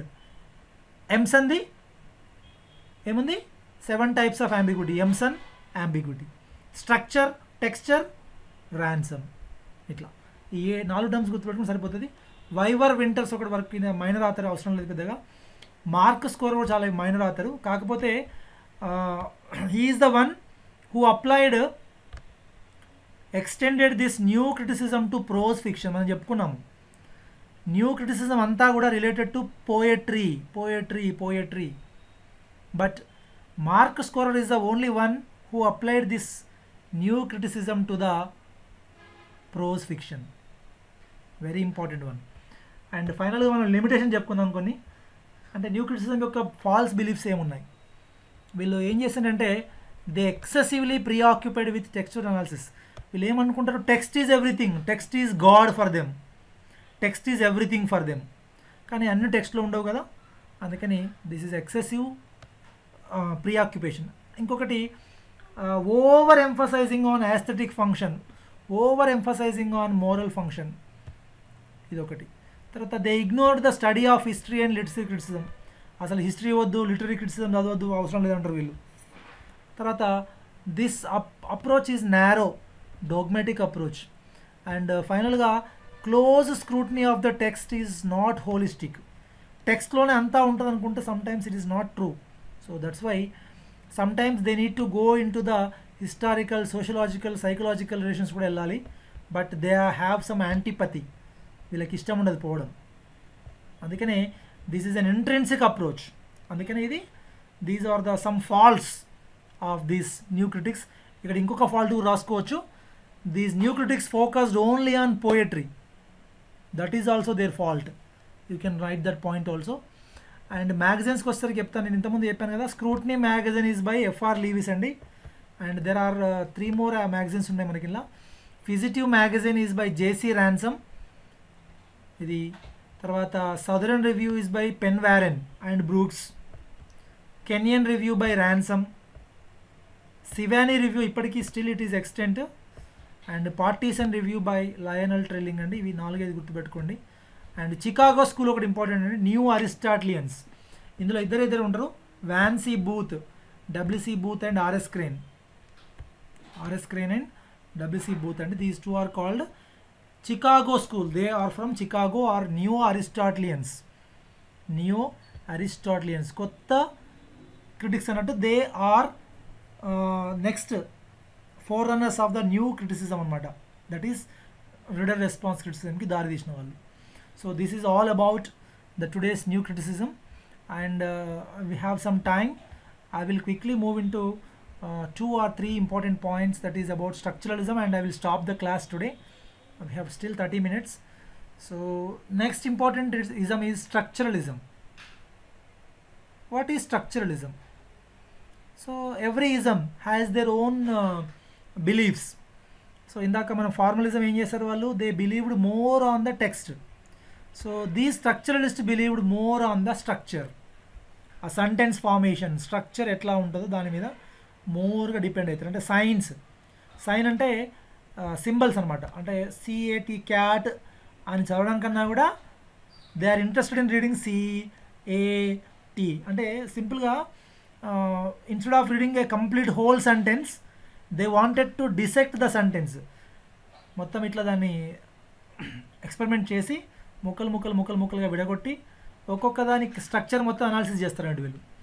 So అట్లా they are interested in the science or the words are the structures of A language. Simple point అండి ఇది. Structuralism emerged in the Paris in 1960s అండి, 50sలో. So ఇక్కడ Roman Jakobson, ఎవరైనా Roman Jakobson is none other than Russian ఫార్మలిస్ట్. అక్కడి నుంచే మనకు చెప్పుకున్నాం structuralism వచ్చింది, స్ట్రక్చర్స్ మీద మోర్ కాన్సన్ట్రేషన్ వచ్చింది. సో ఈ స్ట్రక్చరలిజంకి బాగా ఫేమస్ ఎవరంటే నెక్స్ట్ ఆంథ్రపాలజిస్ట్ ఒకరు ఉంటారు, లేవి స్ట్రాస్ అండి. సో ఈ స్ట్రక్చరలిజము చాలామందికి ఇన్ఫ్లుయెన్స్ అండి, చాలా రైటింగ్స్కి, చాలా క్రిటిసిజం స్కూల్స్కి based on structuralism. For example Louis ఆల్థుసర్, he is a famous Marxist philosopher. మనకు కూడా మార్క్సిజం ఉంది, కల్చరల్ స్టడీస్ ఉందండి. కల్చరల్ స్టడీస్లో ఈ ఆల్థుసర్ చదువుతాం మనము. ఆల్థుసర్ వర్క్స్ యొక్క అన్నీ బేస్డ్ ఆన్ స్ట్రక్చరలిజం. అంటే this work has inspired the Marxism. అట్లనే లాకాన్ is a psychologist.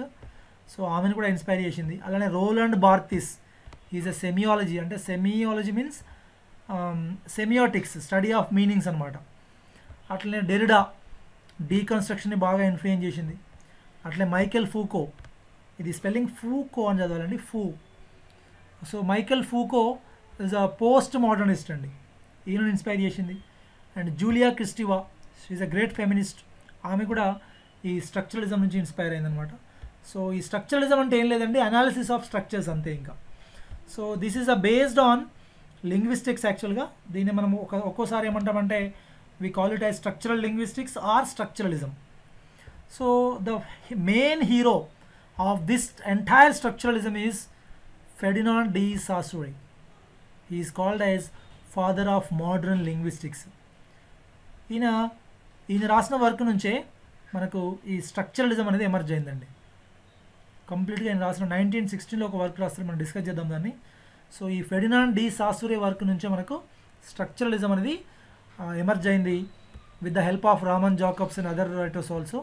And క్లెడీ లావి straws చెప్పుకున్నాం, లెవి స్ట్రాస్ కూడా one of the important work writer in structuralism. So anthropologist యాక్చువల్గా అయినా. సో ఈయన first person to use the works of structuralism అనమాట, structuralism in his works అనమాట. So ఇక్కడ శాస్త్రి యొక్క works ఒక 3 ఉంటాయండి. 3 basic concepts will discuss in the class. Language and payroll, sign and relation between the signifier and signified sign, అట్లనే their meaning to the other science. So these 3 are important అండి. అందుకే సాసురేని father of modern linguistics అని ఎవరన్నాడు? Jonathan Khullar అన్నాడండి. ఇది ఒక important term గుర్తుపెట్టుకోండి. And we came to the question, what is a structure? Structure అంటే nothing but anything. The language can be in the form of anything, not only in the form of speech are words. Sometimes it is in the form of signals, sometimes in the form of science. SIGN, science అంటే ఆ science కాదండి, SCINS కాదు. Science అంటే sign boards అంటాం కదా మనం. Even national flag is a symbol, traffic light is a symbol, the symbol of a skull is a symbol. దేనికి? డేంజర్కి. మనం ట్రాన్స్ఫార్మర్ దగ్గర సింబల్ పెడతారు, స్కల్ బొమ్మ పెడతాడు, that is danger. Current transformer దగ్గర ఒక స్కల్ బొమ్మ ఇస్తాడు. So that is symbol of, that is delivering some message, that is also a structure అనమాట. సో వీళ్ళు ఏమంటారంటే, శాస్త్రి ఏమంటారంటే, he came up with an idea that language is a science system made up of unchanging patterns and rules. So I will just give you this simply in our simple words చెప్తాలంటే, suppose మనం ఒక sentence రాసామనుకోండి, ఏదైనా ఒక sentence, ఏ సెంటెన్స్లో అయినా కొన్ని words ఉంటాయి, కొన్ని letters ఉంటాయి. Every letter, every word, every sound, every phrase, every punctuation, ఇవన్నీ కూడా స్ట్రక్చరే, ఒక సింబలే, ఒక సైన్స్ అనమాట. అవన్నీ సైన్స్. ఈ సైన్స్ అన్ని కలిపితేనే, ఈ సింబల్స్ అన్ని కలిపితేనే మనకు ఒక స్ట్రక్చర్ కాన్స్టిట్యూట్ అవుతుందని చెప్పి నమ్మేవాళ్ళు ఎవరంటే స్ట్రక్చరలిస్ట్. సింప్లీ వాళ్ళు ఏమంటారంటే, the novelty, the greatness, the beauty of the work is only in the structure. Simple. వీళ్ళంతా స్ట్రక్చరలిజం నమ్మేవాళ్ళు, స్ట్రక్చర్ నమ్మేవాళ్ళు. అందుకని ఇంతకుముందు చెప్పాను నేను, they want to dissect each component. Instead of reading the poem, simply they break it down into little components and examine the parts are made up out by understand how all parts are related to the whole. Just like a chemical reaction, just like doctors doing a postmortem.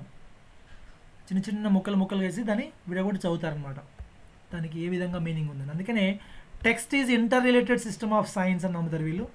అందుకనే this meaning is generated to the system of structural difference and language అని చెప్పి ససరి చెప్తాడు. So మరి ఈ features ఏదో ఒకసారి చూద్దాం. ఇక్కడ literary work becomes a text.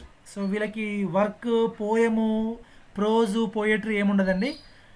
Everything they take it as a text. They simply take it as structures, A group of structures అనమాట. Every work is a group of structure నమ్మేది ఎవరంటే స్ట్రక్చరలిస్ట్. Every work is a text for them. అందుకని literary meaning is made up of various కన్వెన్షనల్స్ and various codes. Conventions అంటే మనం జనరల్గా వాడేదండి, don't confuse with that. నిన్న మన క్లాస్లో చెప్పాము, why we call it as cat as only cat. క్యాట్ను CAT అని ఎందుకు కావాలి? క్యాట్ అంటే పిల్లి ఎందుకు కావాలి? క్యాట్ అంటే డాగ్ కావచ్చు కదా. So that was generated some thousands of years ago and we are following it. It's a convention. So convention అంటే మనం వాడుకలో వచ్చింది అంతే, అది we cannot question. Though because of these conventions, because of these codes, అవన్నీ codes, ఒక రకంగా చెప్పాలంటే కోడ్. అప్పుడే మనకు ఏన్షియంట్ టైంలోనే క్యాట్ అంటే మనకు కుక్క అని పెట్టారు అనుకోండి, ఆర్బిటరీ. Yes arbitrary. సో అప్పుడు క్యాట్ని కుక్క అని చెప్పారు అనుకోండి మన పూర్వీకులు, మనం కూడా క్యాట్ అంటే డాగ్, కుక్క అని చెప్పేవాళ్ళు మనకి.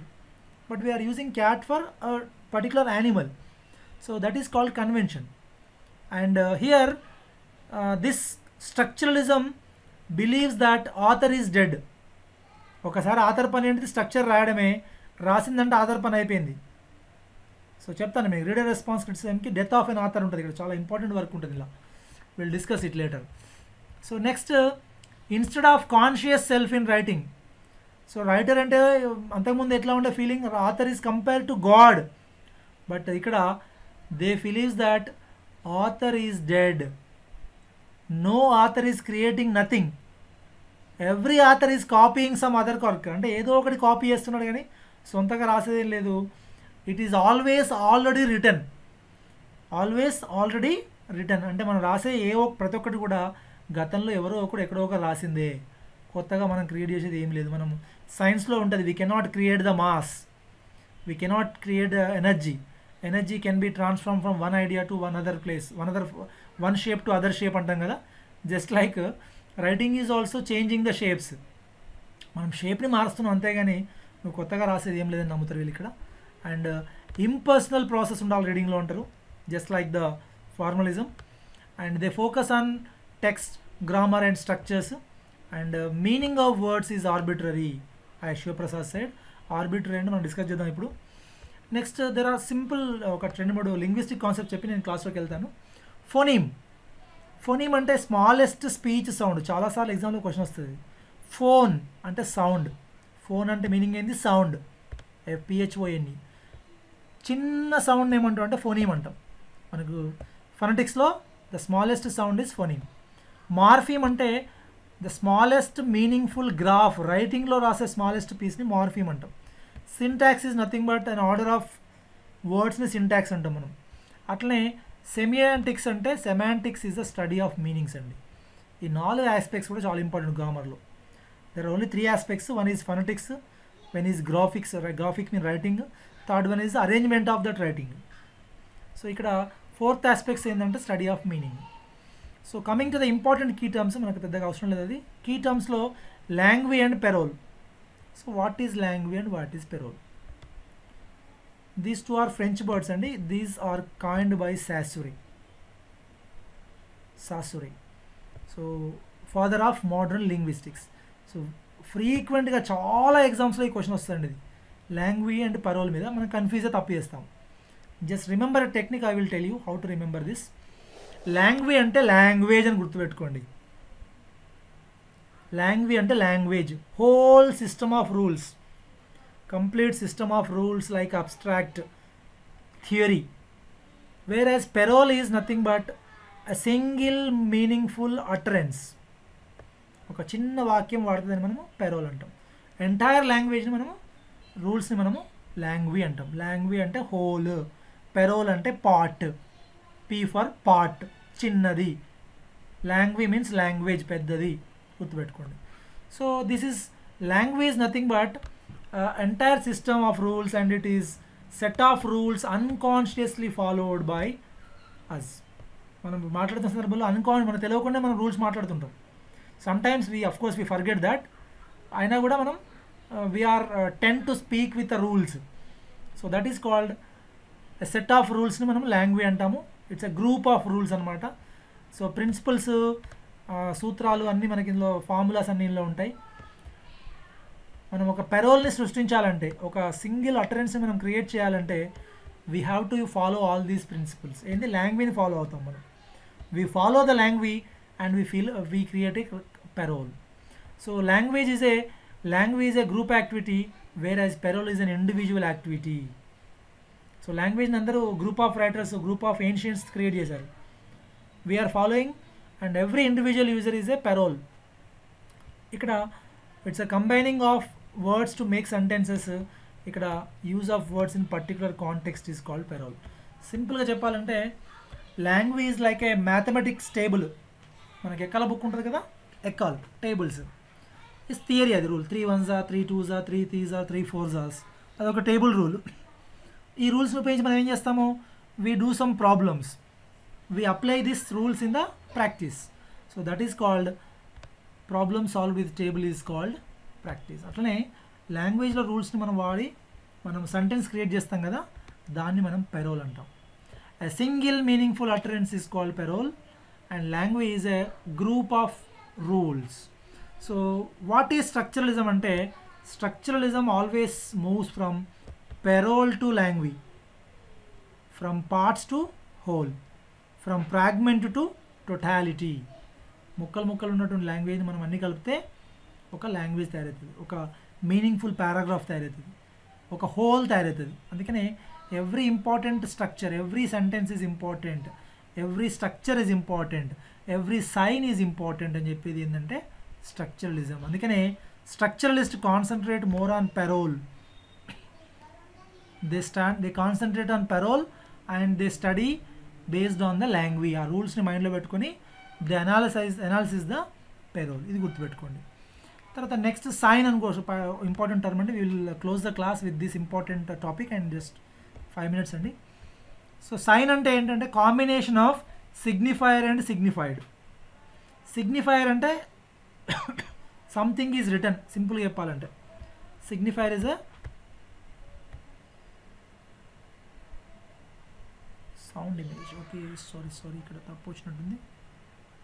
ఓకే, సిగ్నిఫైర్ అంటే సైన్ అండి. ఇది something is return is signifier. TREE అని రాశాను, that is an image. It's a visual image యాక్చువల్గా, సౌండ్ ఇమేజ్ కాదు. So this sign is abstract. This tree is abstract. TREE is abstract I'm talking about. This signified is concept. So tree అనే కాన్సెప్ట్కి మనం ఏం చేస్తున్నాం, ఈ words use చేస్తున్నాం, TREని వాడుతున్నాం. So ఇక్కడ it is a double entity అండి, అంటే 2 పార్ట్స్ సిగ్నిఫైడ్ని కలిపితే మనము సైన్ అంటాం. అంటే ఫర్ ఎగ్జాంపుల్ ఆథర్ అక్కడ ట్రీ అని రాశాడు అనుకోండి, మన మైండ్లో ట్రీ అనే మనకు ఆ ఐడియా మన మైండ్లో కాన్సెప్ట్ రావాలా. By reading that word we have to go to this concept. By reading the term, by looking at the symbol. ఏం సింబల్ అది? TREE is a symbol for us, is a symbol, is a signifier. ఆ signifier చూసి మనం ఏం కావాలి, సిగ్నిఫైడ్కి వెళ్ళిపోవాలి మనం. That is real tree in our mind. So ఇక్కడ this is a phonic component అండి. సిగ్నిఫైర్ మనం పలికేది, what we speak is called phonic. Tree అండి. So what the concept actual behind is called, that is signified. So simple ga idi material form lo manaku we can taste, we can touch, we can see, we can hear, we can smell, all these are called signifiers. manaku oka akkada edo kaaltuna smell ochindi anukondi, adi signifier. manaku ventane మనం ఏం చేస్తాం, something is happening in the house and immediately మనం alert అయిపోతాం, ఎక్కడో కాలిపోతుంది ఏంటని. So that is మనకు అర్థమైపోతుంది. ఆ స్మెల్ చూడగానే మనకు we come to know that something is happening in our house. So that is called signify. మనకు ఫైర్ గుర్తొస్తుంది వెంటనే. ఆ స్మెల్ రాగానే మనకి ఏమొస్తుంది, some fire accident is in our house అని గుర్తొస్తుంది. So that is called signified. So ఇక్కడ the word tree or image is called, ఇది ఫోనిక్ సింబల్ కావచ్చు, విజువల్ సింబల్ కావచ్చు, అదే చెప్తున్నా, టేస్ట్ కావచ్చు, టచ్ కావచ్చు, సీయింగ్ కావచ్చు, స్మెల్ కావచ్చు, ఏదైనా కాంక్రీట్లో మనకు కనబడేదంతా కూడా సిగ్నిఫైర్స్. మన పుస్తకం చదువుతున్నట్టు అన్ని సిగ్నిఫైర్స్. అవన్నీ ఆ పుస్తకంలో ఉన్న మ్యాటర్ అంతా సిగ్నిఫైర్సే, అన్ని వర్డ్స్ సిగ్నిఫైర్సే. మనం దాన్ని ఏం చేస్తాము, వి convert those codes into hour concepts, that is called సిగ్నిఫైడ్స్. ఐడియాస్కి మార్చుకుంటాం మనం. సో దిస్ రిలేషన్, ఈ రెండింటిని కలిపితే మనం ఏమంటామంటే సైన్ అంటాం. సో స్ట్రక్చరలిస్టులు ఈ సిగ్నిఫైడ్ యొక్క రిలేషన్ని బాగా స్టడీ చేస్తారు. సో ఇక్కడ మనకి ఏమవుతుంది అంటే some times we feel కనోటేషన్ and డినోటేషన్. అంటే అందరికీ ఒకటే మీనింగ్, అది లిటరల్ మీనింగ్ అనుకో. డినోటేషన్ అంటే లిటరల్ మీనింగ్. మనం ఒక ఎగ్జాంపుల్ చెప్పుకున్నాం, she is smart. What is the literal meaning? Smart అంటే బ్యూటీగా ఉంది, అంతే డినోటేషన్. బట్ దాన్ని డెప్త్గా అర్థం చేసుకుంటే ఏమవుతుంది, కల్చరల్ మీనింగ్కి వెళ్తే ఏమవుతుంది, she is clever, she is active అని అర్థం చేసుకోవచ్చు. That is called కనోటేషన్. అంటే ఈ సింబల్, ఈ ఏదైతే ఉందో మనకి సిగ్నిఫైర్ ఏదైతే ఉందో, ఇట్ ఆల్వేస్ అంబిగ్యూటీ ఇక్కడ ఉంటుంది, టెన్షన్ ఇక్కడ ఉంటుంది, టెక్స్ట్ ఇక్కడ ఉంటుంది, అకార్డింగ్ టు న్యూ క్రిటిక్స్. దాన్ని అర్థం చేసుకొని అనాలిసిస్ చేయడంలో తేడా వస్తుంది. ఆ స్మార్ట్ అనే వర్డ్ ఉంది, ఇప్పుడు నేను చెప్పిన దాంట్లో ఆ స్మార్ట్ అనే వర్డ్ దగ్గర టెన్షన్ ఉంది మనకు. కొందరికేమో స్మార్ట్ అంటే బ్యూటీ అని అర్థమైంది, కొందరికేమో స్మార్ట్ అంటే కాన్సెప్ట్, బ్యూటీ కాకుండా క్లెవర్నెస్ అర్థమైంది. సో ఇక్కడ ఈ రెండింటి మధ్య మన టెన్షన్ ఉంటుంది మనకి ఎప్పటికీ. So this is called కనోటేషన్ and డినోటేషన్. So ఆ వర్డ్స్ ఎంత క్రిటికల్గా, ఎంత అంబిగ్యూటీ ఉంటే మనకు ఆ వర్క్ అంతా కష్టంగా, క్రిటికల్గా ఉంటుంది మనకు అర్థం చేసుకోవడానికి. మనం మీకు ఒక ఎగ్జాంపుల్ చెప్పాను చూడండి, ఫిన్నెగాన్స్ వేక్లో 100 లెటర్ వర్డ్స్ ఉంటాయని. ఒక్క వర్డ్ 100 లెటర్స్ ఉంటుంది, 100 లెటర్ వర్డ్స్ ఉన్నాయి అందులో. So how a reader can understand? ఎట్లా చదువుతాడు దాన్ని, ఎట్లా అర్థం చేసుకుంటాడు? అసలు అర్థం చేయడము చదవడం కష్టం అది అక్కడ. అందుకనే the difficulty level is in the words, in the structures, the tension, the ambiguity. So ఇదే ఇక్కడ మనం స్టడీ చేస్తాం అనమాట. సో వీళ్ళు ఏం స్టడీ చేస్తారంటే స్ట్రక్చర్ని స్టడీ చేస్తారు, సైన్స్ని స్టడీ చేస్తారు. వీళ్ళు ఏమంటారంటే this relation is not fixed అంటారు. ట్రీ అనగా అందరికీ ఈ ట్రీ గుర్తురావాలని ఏముంది, ఇదే బొమ్మ రావాలని ఉంది. కొందరికి వేరే ట్రీ వస్తుంది, కొందరికి ట్రీ వస్తుంది. సపోజ్ క్యాట్ అనగానే అందరికీ, నాకు మా ఇంట్లో పెద్ద క్యాట్ ఉందనుకోండి, నాకు ఆ క్యాట్ వస్తుంది గుర్తులోకి. మీకు ఒక ఇంట్లో మీ ఇంట్లో బ్లాక్ క్యాట్ ఉందనుకో, మీకు ఆ క్యాట్ వస్తుంది. సో క్యాట్ అంటే ఇంకోటి వేరే పదం రావచ్చు. అంటే ఇక్కడ this relation is not fixed. So ఆ ఫిక్స్నెస్ లేకపోవడం వల్లనే మనకు టెక్స్ట్లో ప్రాబ్లమ్స్ ఉంటాయని అనాలిసిస్ చేసేది ఎవరంటే స్ట్రక్చరలిజమ్స్. సో దీన్నే మనము స్ట్రక్చరలిస్ట్ అనాలిసిస్ అంటాం. ఇంకొక టర్మ్ ఏంటంటే సెమియోటిక్స్ అంటారు దీన్ని, సెమియాలజీ. They focus on meanings of the words అనమాట. సెమియోటిక్స్ అంటే science and symbols and there meanings. Simple, the meanings of the semiotics, that is స్ట్రక్చరలిస్ట్ semiotics. No problem అండి, అన్నీ ఒకటే అవి. సో బైనరీ అపోజిషన్ అంటే ఇంకొక టర్మ్ అండి ఇదేంటంటే టెక్స్ట్లో there are some words always which are opposite to each other. దాన్ని మనం బైనరీ అపోజిషన్స్ అంటాము. ఈ pair of words, group of words which has opposite meaning is called binary oppositions. For example, if you want to understand the word good, it is nothing but it is not an evil. If you want to understand the light, you have to know the value of darkness. మనకు darkness తెలిస్తేనే లైట్కి విలువ తెలుస్తుంది. అట్లా evil తెలిస్తేనే good అంటే ఏంటో తెలుస్తుంది.